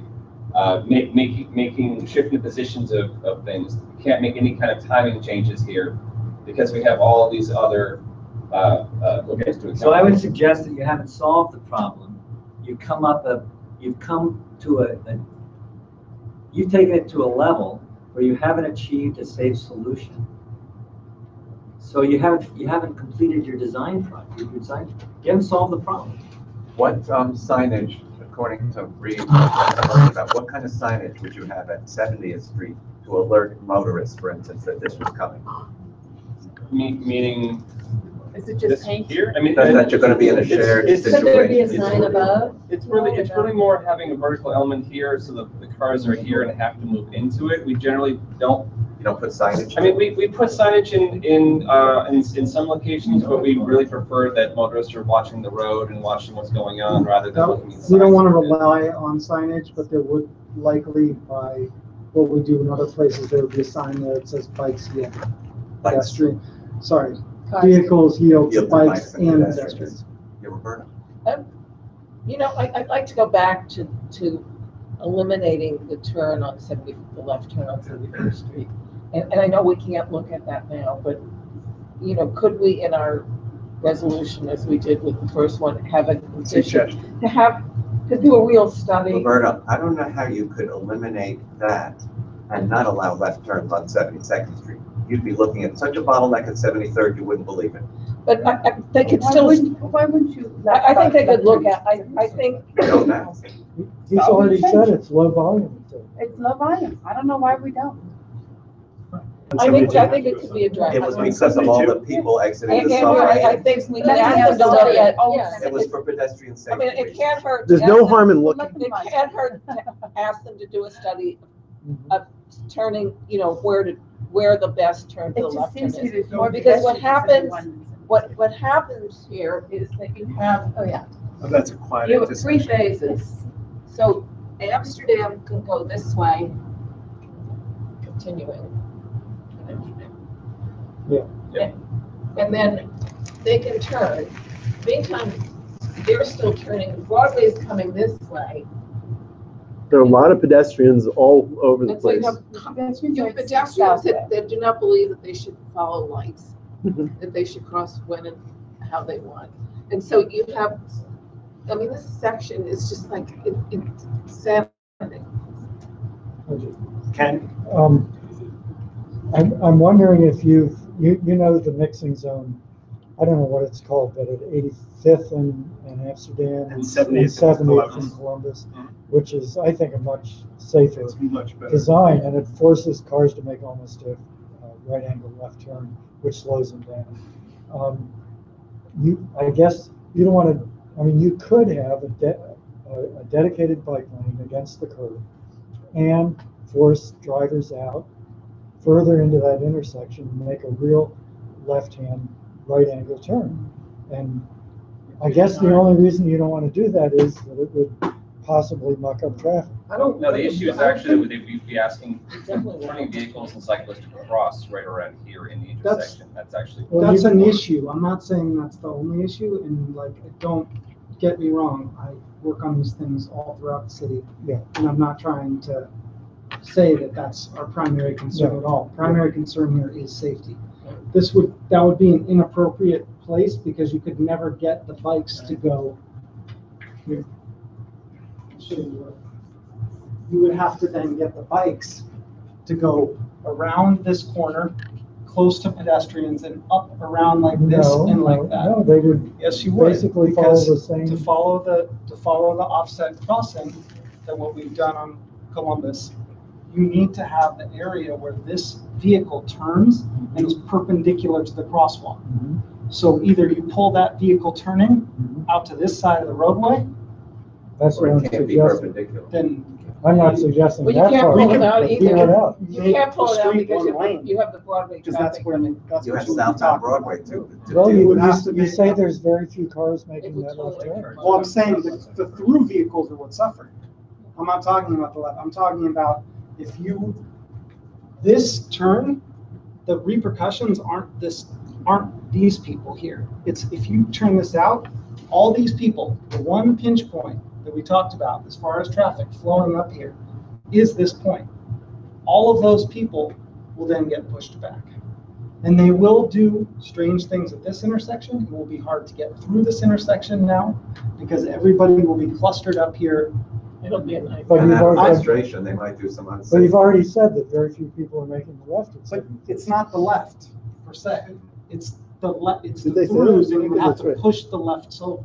But the fact that very few people are making the left also is why you. Did you say that very few people are making that left? I don't think that's true. There are only certain times of the day when people are making one of the that. higher locations. Yeah. So the volumes are indicative of more local traffic. So what I have in the minutes is that we approve the plans as presented. We also suggest, number one, that DOT check on the light patterns for buses turning left from northbound Broadway to westbound 72nd to ensure that there aren't conflicts with bikes. And Ted said that he believes that bikes will cross with the pedestrians, but you guys will check on that. Number two, we're asking DOT to look at eliminating the left turn on 71st Street. We know that there are complications. We don't think that 72nd Street would be any better. We know there are issues with 73rd Street, but it can't hurt to look and see if there might be a possibility. We know it's the most dangerous intersection in this stretch in our district, so let's at least explore it. Number three, look at adding more loading zones on both sides of 10th Avenue and Amsterdam through this entire stretch.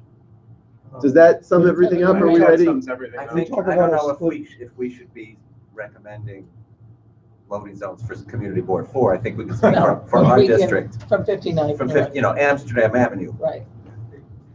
But I also think you should include what Andrew said. I think that was such a good idea of in some way getting those trucks to turn and go to the Lincoln tunnel as opposed to coming back.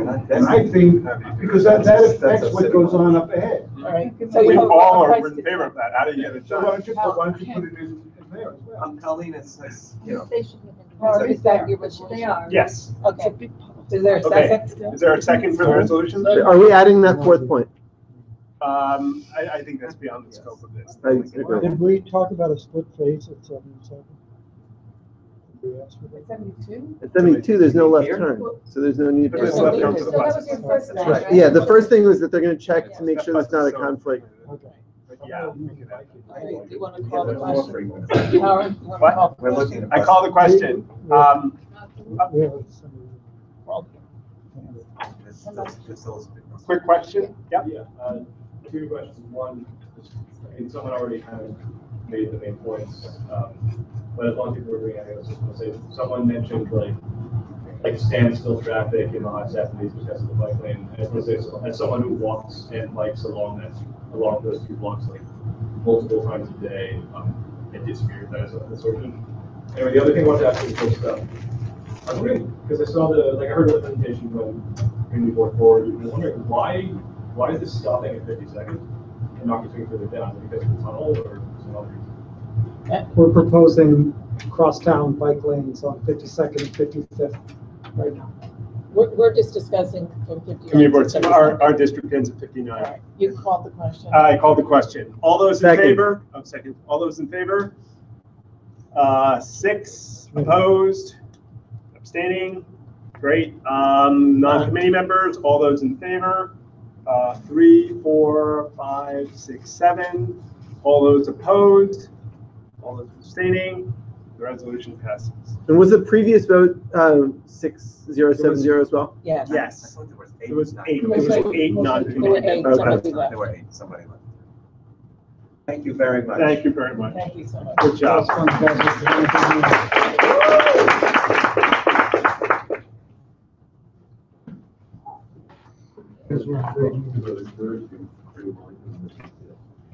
Only when you have a good presentation. No. Oh, okay. So, can you slide the little lens thing? Yeah. Thank you so much. So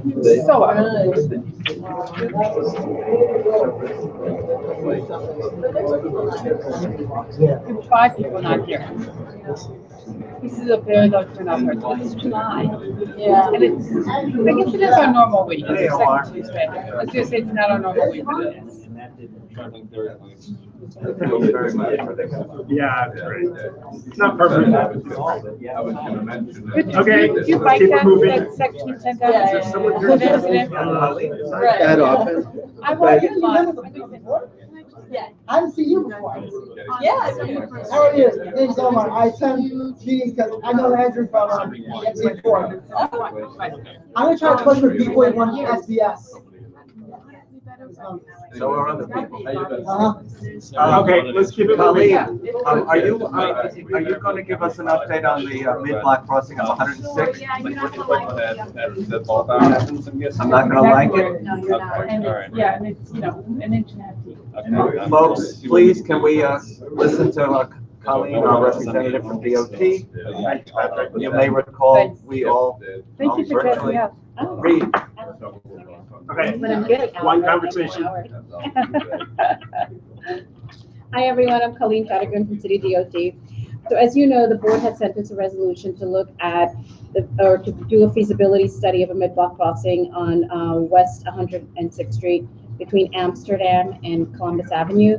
We did conduct a study, and it was determined that the mid-block crossing it's not feasible. And the reason why is because we had low volumes of pedestrians crossing. We did counts. Low volume of pedestrians crossing mid-block or at the corners? At the corners, Because there's so many are crossing mid-block, maybe. well, they really shouldn't, because we want them to cross at the corners where it's There's designated. a couple of senior facilities, which is why we asked for this, because we didn't want them to have to walk all the way to the corner and all the way, you know. I know. It's not just low volume, it's slow volume. And, you know, unfortunately, we're not going to approve it, because the volumes, again, were very low at the times that we look at the crossing. We looked at the crossing between 7:30 and 8:30 a.m. There were 22 pedestrians crossing in an I hour. don't think that's the top hour for crossing. Well, we also looked at between 1 and 2 p.m. There were 18 pedestrians crossing in an hour. We looked at 5 to 6 p.m. There were 44 pedestrians crossing in an hour. And in order to qualify for a signal for mid-block crossing, you need a minimum of 107 pedestrian crossing a major Did you street. look when there's a community board meeting at Red Oak? Did you take a measurement then? I wish I could. But listen, the good news is that, not to say traffic patterns change. We will be more than happy to revisit this again. All right, We won't, yeah. But wait a second, Is there you some never other- looked at, you never counted people crossing illegally in the middle of it. Well, to be honest with you, when we were out there, we did not see that happening. You didn't see. You know, we didn't see that. We focused on, Got a lot of requests for this, believe it or not. I would imagine, but you know what? People crossing illegally, we encourage, pedestrians to cross at the crosswalk, not the mid-block. Is there something, so what happens is you have the Jewish, the Red Apple, not Red Apple. Red Oak. Red Oak. The Red Oak on one corner, right across the street from Jewish home. And they have programs there that people at Red Oak use. And so they're at Red Oak and they're older. So you have to go to the facilities and say, when is the high traffic? And you know, Columbus, Amsterdam is a long block, so we're actually asking some of the elderly folks to walk hundreds of feet out of their ways. So they don't do it. And there's an older. And it's hilly. There's an older man who sometimes sits outside and crosses with these people. Is there some, do you have anything in your toolbox that could help slow traffic? Because what happens is it's a hill. And so I think part of the problem, as I recall, is that cars going in one direction don't see that people are crossing. You know what? I wonder if we can explore an enhanced crosswalk marking. Maybe that's something That'd from be our great. toolkit that we can do. I don't think we want to create a crossing without a light so that older Yeah, people because can it's cross busy, mid-block. either we have a light and do it safely, or we don't. Well, we But don't want to encourage an unsafe movement if we haven't allocated. Well, right now, it's an unsafe movement. It really is if you're crossing mid-block. Is there a watch for pedestrians sign mid-block there? Do you recall? No, I don't think there is. Thought we No. didn't- I don't, but you know what? I don't want you to feel discouraged, because I'll take this back and I'll see what else we can do. Again, I'll stress the two institutions that are there and the fact that there are a lot of seniors that are crossing that area. So let me discuss it, yeah. Unusual circumstance. It in that is. There's two senior facilities on either side of 160. Right. it seems like the measure that's been used isn't the right measure, because it's not a matter of so much volume that we need to create a new crosswalk. It's a very unique situation where senior people mid-block on both sides that need to get to each other. And so it's not a huge volume, but for them, it's a real hardship to have to go all the way to one avenue or to the other, cross, yeah. up and down a hill, and do a really long walk just to get across the street. Yeah. Again, let me take it back to our signals division, and I'll see what they say, and we can look at it again, Thanks, okay? Kelly. Sure, no Just problem. keep in mind that fellow people that have mobility. Yes. So it really is a hardship for them Right. to go to the corner and then come back. Come again, back and to then the go other back end, again. yes. Walkers, canes, Right, wheelchairs. wheelchairs. And maybe it's possible to have it on, only certain hours. But it can be an on-demand light. All night. Yeah, make it on demand. Might Can be be- on demand. Could be on demand. Yeah, okay. Right. Yeah, it could be on demand. We'll take a look at it. Like I'll You let have them that in know. Central Park. Okay, all right. Or Thanks, just always Colin. be Thanks, like Colin. Yes, yes. Yeah. Um, update on the district needs statement. Elizabeth, who was going to be here, but who has an event related to her work, couldn't be here tonight, but she is continuing to work on this and tells us she should have us something by the end of July, early August, which I think is still fine for our time frame. Yeah, she reached out to me and so I'll be happy to work with her that way. That's great. And if you guys could just prove what she says offline, I think this year that'll be good. So she'll circulate it, we'll make sure everybody gets it. Did you want to say something? I'm sorry, I forgot your name. Yeah. Nick. Yeah, I'll keep it brief because we're here long. Okay. Can I use either that computer or can I pick up my computer? Yeah, sure. Do you need the screen again? Yeah. Okay. So while we're getting set up, I can talk about what's going on here. We actually, I wish the transportation guys were still here because this is actually all about bike lanes in the Upper West Side. So the gist of it is essentially that I took all of the data for. I'm sorry, I'm new, so I have Hi, no sorry. idea No, who you are. I'm new. Okay. I'm not doing the proper introduction. Okay. My name's Nick Hara. I live up here in the Upper West Side. I work for a company called Tableau Software. We're all about data visualization. And I just have been trying to get more involved in my local community. We're So- happy to have you. Huh? We're happy to have you. You don't know what you're stepping into. Yeah, I know, right? I'm enthusiastic and naive. How do you spell Hara? H-A-R-A. Great. Yeah, those two usually go together. Right?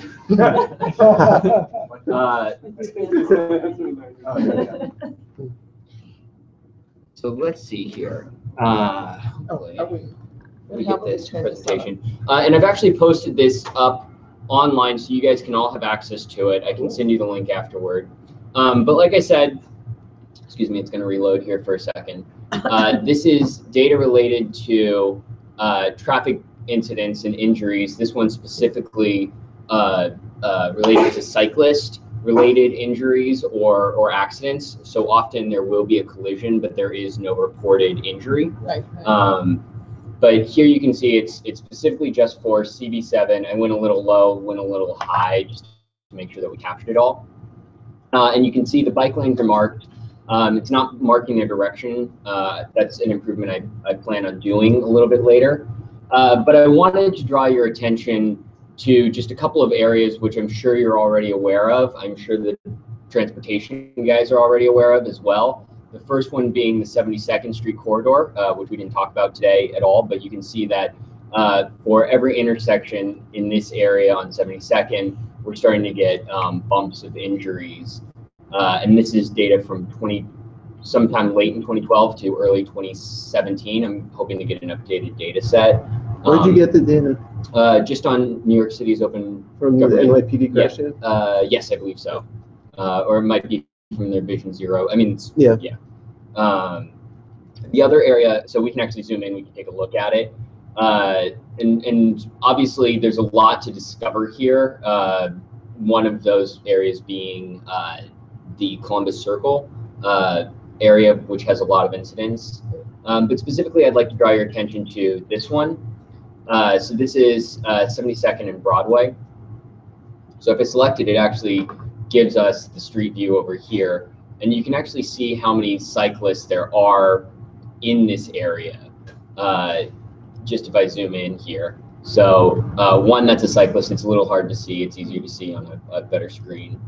Then if I just turn, looking up Broadway here, there's cyclist parked here, and there's a cyclist on the road. And this is just one shot as a car is going through. And we can actually see that this trend really holds steady on especially Broadway and 72nd. So if I were to actually just filter to, let's say, just Broadway, and I'll try to wrap it up here real quick, is we can see all of the accidents start to show a pattern on Broadway. And I know that actually transportation, when they were here, briefly mentioned that Broadway is an area of concern. So the things that we notice as a pattern are incongruous bike lanes, areas where people are going to bike whether we have a lane there or not, and finally where lanes end suddenly, and that would be where Central Park is. So there's no cross through there. So that's it. That's all I wanted to show you. Just give you guys food for thought, let you know that this kind of data is available, and if you have other questions related to it, as long as it's there, happy to talk about it. The thing that we have asked for from DOT, and which would be so, and we've asked NYPD when we have them periodically here, is if they have a listing or of how the accident, the kind of accident, what direction was occurring, where the vehicle was, where the bicycle or pedestrian was, what direction. Those sort of things would be helpful to us. We never can get that information. Right, and there's some directional information available, but there's not a lot in terms of, at least from what I can tell, what NYC's data site is providing us. It's not telling us what direction they're heading. Yeah, and I think part of that would probably, to some degree, probably run into like privacy issues. We don't want to know what happened. Yeah. We just want to know what. We're not asking for identities. We don't want to know who was hurt. Right. We don't want to know what their injury was. Which direction the car was going, where the bike or pedestrian was. Yeah, and I can't answer to that. I can tell you that what's in the data is mostly unspecified injuries. There's almost no information about the majority of accidents that happen. Yeah. I'm sorry. Yeah. When it has an unspecified injury or any injury. Or sorry, cause. Sorry, is what I meant. Yes. Does that mean it was reported by the police?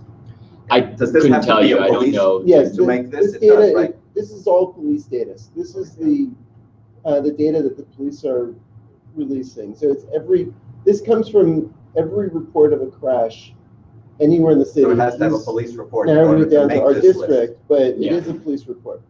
And there is a but about half of the police reports, as this shows, show an unspecified cause.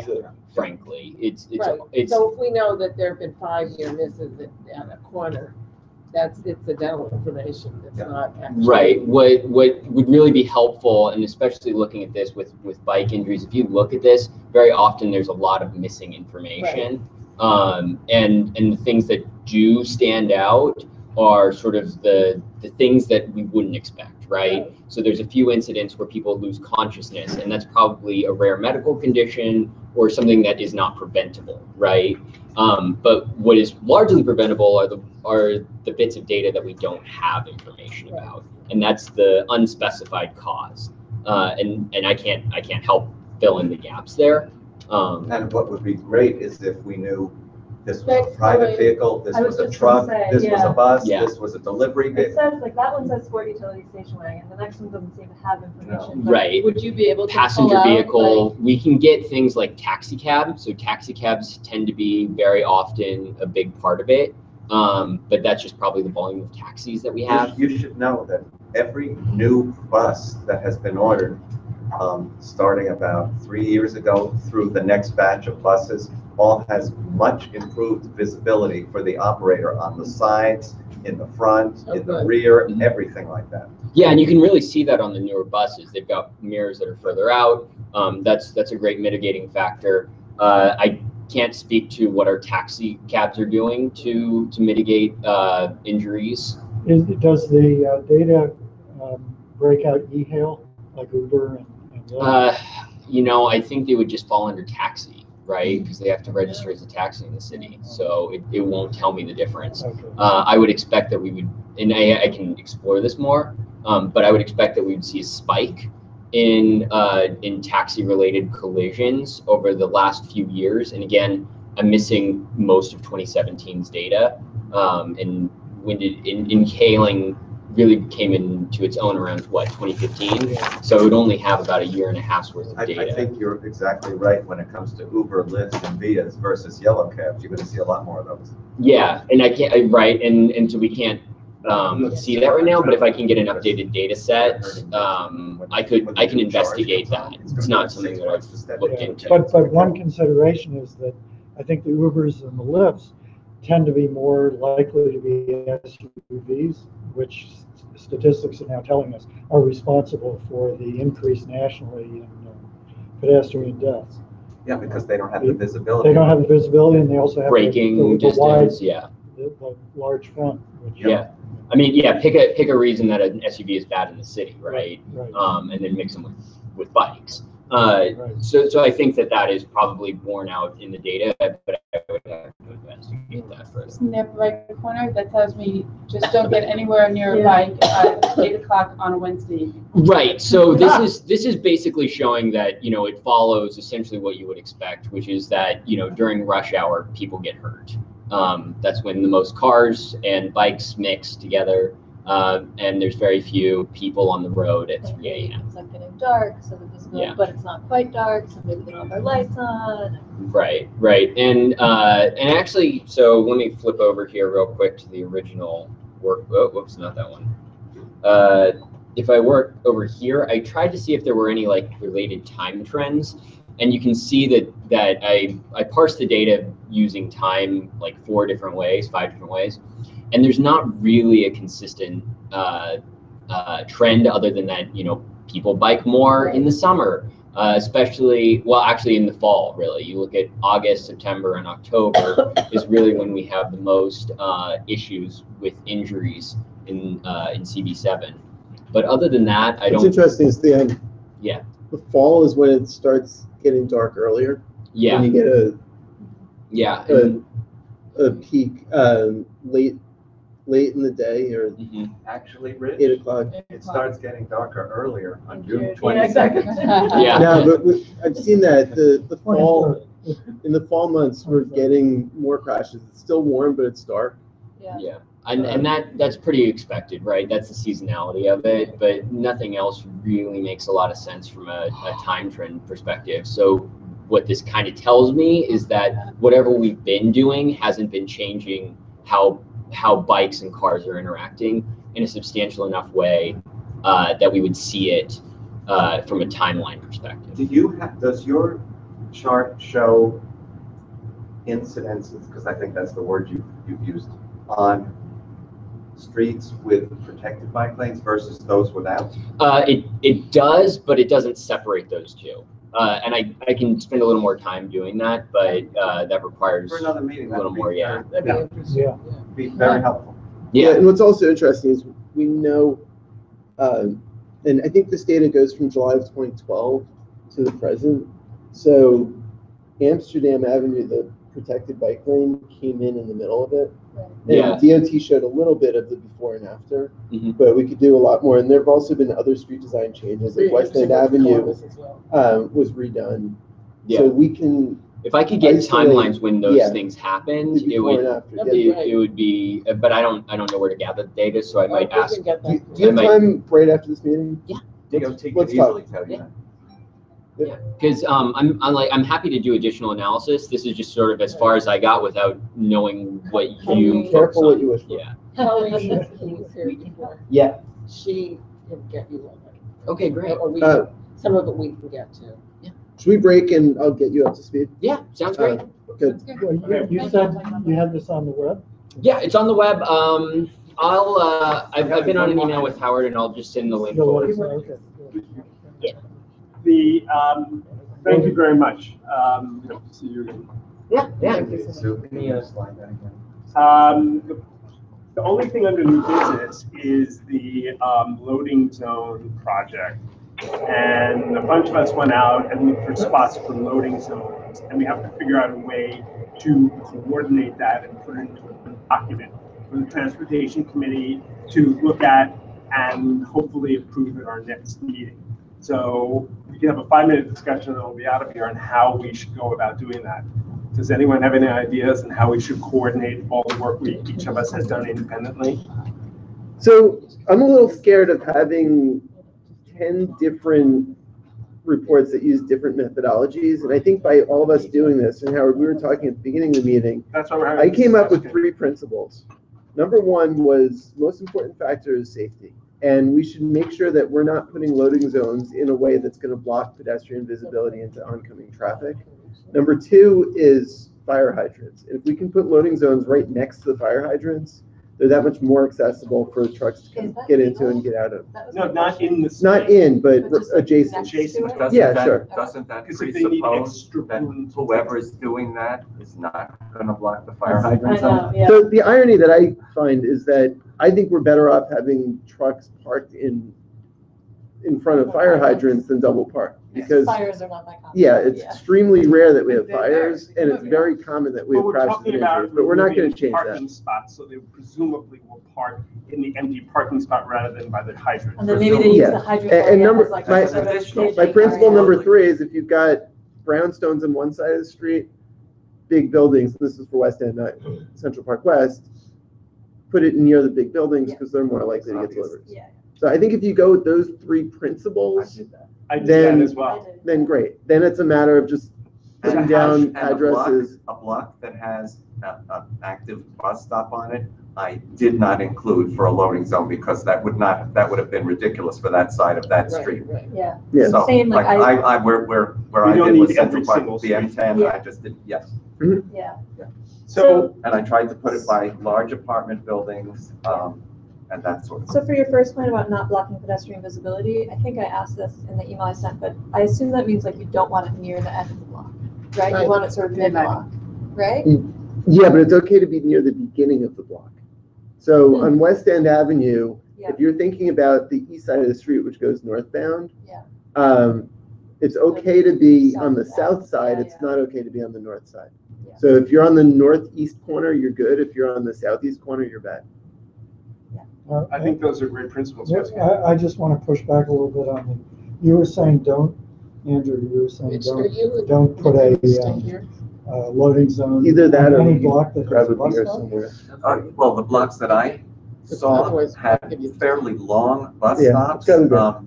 used up at maybe a third of the side of the block. So in order to, and they weren't always in front of big. And there's also a hydrant presumably. on the Yes, other there were block. hydrants on that block too. It would have left virtually nothing for parking. Because I did Central Park West between 86 and 96. Very different, And- but okay. And maybe on We should where there was a say- bus stop, maybe half the block or less was the bus stop.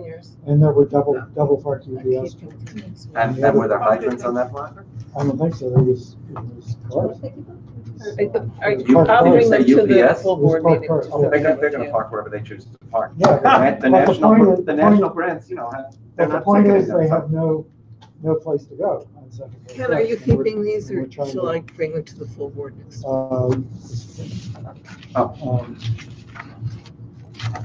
Well, anyway, my section of Central Park West, I would recommend those, and also, why do we have to have bus stops every 2 blocks? which we essentially are. Because people need to get on the bus. They've blocks? actually spaced out on some routes, bus stops, and I think the ultimate goal is to have them every 3, not every 2 blocks, because it's too frequent a stop and it Right. slows down the bus, which is Well, already in Central slow. Park West, there's, But 88, in some 89. neighborhoods where there's a large amount of elderly citizens, they're a little reluctant to space them out yet. And and there are no elevators on the. Yeah. There's also the paradox, when you're on the bus, it seems that there's a bus stop every block, when you're Yeah. looking for a bus, it's like 10 blocks is the bus I stop. think every 3 makes more sense. I do too. And, you know, Speeds the bus. speaking of like not needing one every block, you know, when I talked to We don't. the UPS guys, I know you have some too, he was like, yeah, you don't need one every block, like you could park there and they can walk away. They won't though. They won't. Just like if there's a loading zone across the street, they'll still double park on the other side. Well, if we put the loading zones and then have some enforcement, Well, maybe we'll have a. Central Park West is a very different animal. You don't have buildings on one side. Right. Very different animal. Just also, I also looked at removing 2 parking spots by each hydrant, and I thought that would be sufficient. And how much approximately are you allowing for that? Like 11, 12 foot a spot? I don't know. Isn't that the average vehicle? I think it is. Well, the UPS guy I talked to, and you talked to too, said 3 spots. Yeah. But if it's Because they need adjacent to a space on hydrant, wood. that's why I did all adjacent hydrants, so you Pretty can much I did minimize too. the loss of spots. How do we want to put this I just together? created a Google Doc and I'm sending it to the 2 of you. Do you want to distribute it to everyone or should I I'll send it to the committee. What are the standards for inputting your data? Let's try to get that down and we're set. Just to give you an idea of how I worded mine. The way I did it is there's a hydrant on the block and I would turn the 2 spots north or south of the hydrant. Yeah, I put south of hydrant or that's what I did. words of that to that nature. That's a really on good some way I to put do it. no, on some I put bus stop, there's a driveway, I said north of driveway because Park West Village has a big driveway. I think most of the blocks you can identify the spots by Or fire the hydrant. building number too. Or the building number, yeah. Maybe it was just where I did, it was very easy to do by hydrants. So we'll all input it into the Google Doc. Rich or I will, or someone will make it all consistent and then we'll circulate it and talk about it at our next meeting. Is it a map, the Google Doc? Or is it just No, the way I did it was I took West End, I had from 72nd to 86. So I did a line for 85 to 86, 84 to 85, 83 to 84. And then for each one, I said in front of 522, so 522 West End Avenue towards 85th Street, or in front of 515, or behind hydrant between 505 and 515. Behind hydrant is not good word. Yeah, South or no, it north. has to be north or Please, south of south or hydrant. north. And shouldn't they usually be, Hydrant is the like, sidewalk, yeah. if you're using like the hydrant, shouldn't they usually be in front of the hydrant so they can like pull in? So north or south? Well, right, I mean, It I'm should just be saying, north, but so they that should the be, truck opens onto the hydrant area. right, if you're going northbound, then it should be north of the hydrant, right? Assuming you Ideally. can do that. Yeah. There are some streets where it Well, doesn't right, work. but like that would be the idea, right? Yes. So the rear of the truck Right, would the be. rear of the Opens truck to the would be- hydrant, yeah. Exactly, yeah. But always use north or south of the hydrant for consistency. Any other It's not gonna work. concerns? I'll just mention that I counted the number of between 86 and 96. I counted the number of units that are on that block in apartments, and there are 1,460. How'd you do that? How did Dwelling you do units. I went to, what is it, Street Easy? And I went to each building. Wow. And then added them up. You really spent some time. And it took like 10 minutes. And so we have almost 1,500 dwelling units getting packages, in this day and age, and not one loading zone. Oh, I'll tell you, there's a whole block of loading zone in front of the Trump Hotel. You got a whole block. That's more like a taxi stand. Yes, that's not a loading zone. Are you That's a talking about- drop off pickup. It's an idling zone. Are you talking about the opposite from Central Park West? Yeah. Okay. Because the building goes to Broadway too. Yeah. Robert A. Absurd's building. Yeah. No, they don't let people. No, they there don't. before the I parade. don't know how they got that. And I then guess- the resolutions to John tomorrow. Rich took the minutes, actually, Rich, so. can you get the minutes to John? Can you just send it to us and then we'll forward them to John? So we usually That look would be at perfect, yeah. Wow, that's quick turnaround. Well, because we're next Tuesday is our full board meeting. Love the minutes. Always discussing what happened previously. I think we're set. I think that's it. Thanks, Okay. everybody. Real nice plan, Dick. And Avenue and Amsterdam. Sorry. Professor. The DTC, President Blackman's previous employer, and appointed Rick Leary, he was the acting CEO, as the permanent CEO. That's what, you know. It's just like happened this afternoon. Are you walking? Roberta, should we turn this thing down for overnight? I think we should. Turn it off or just?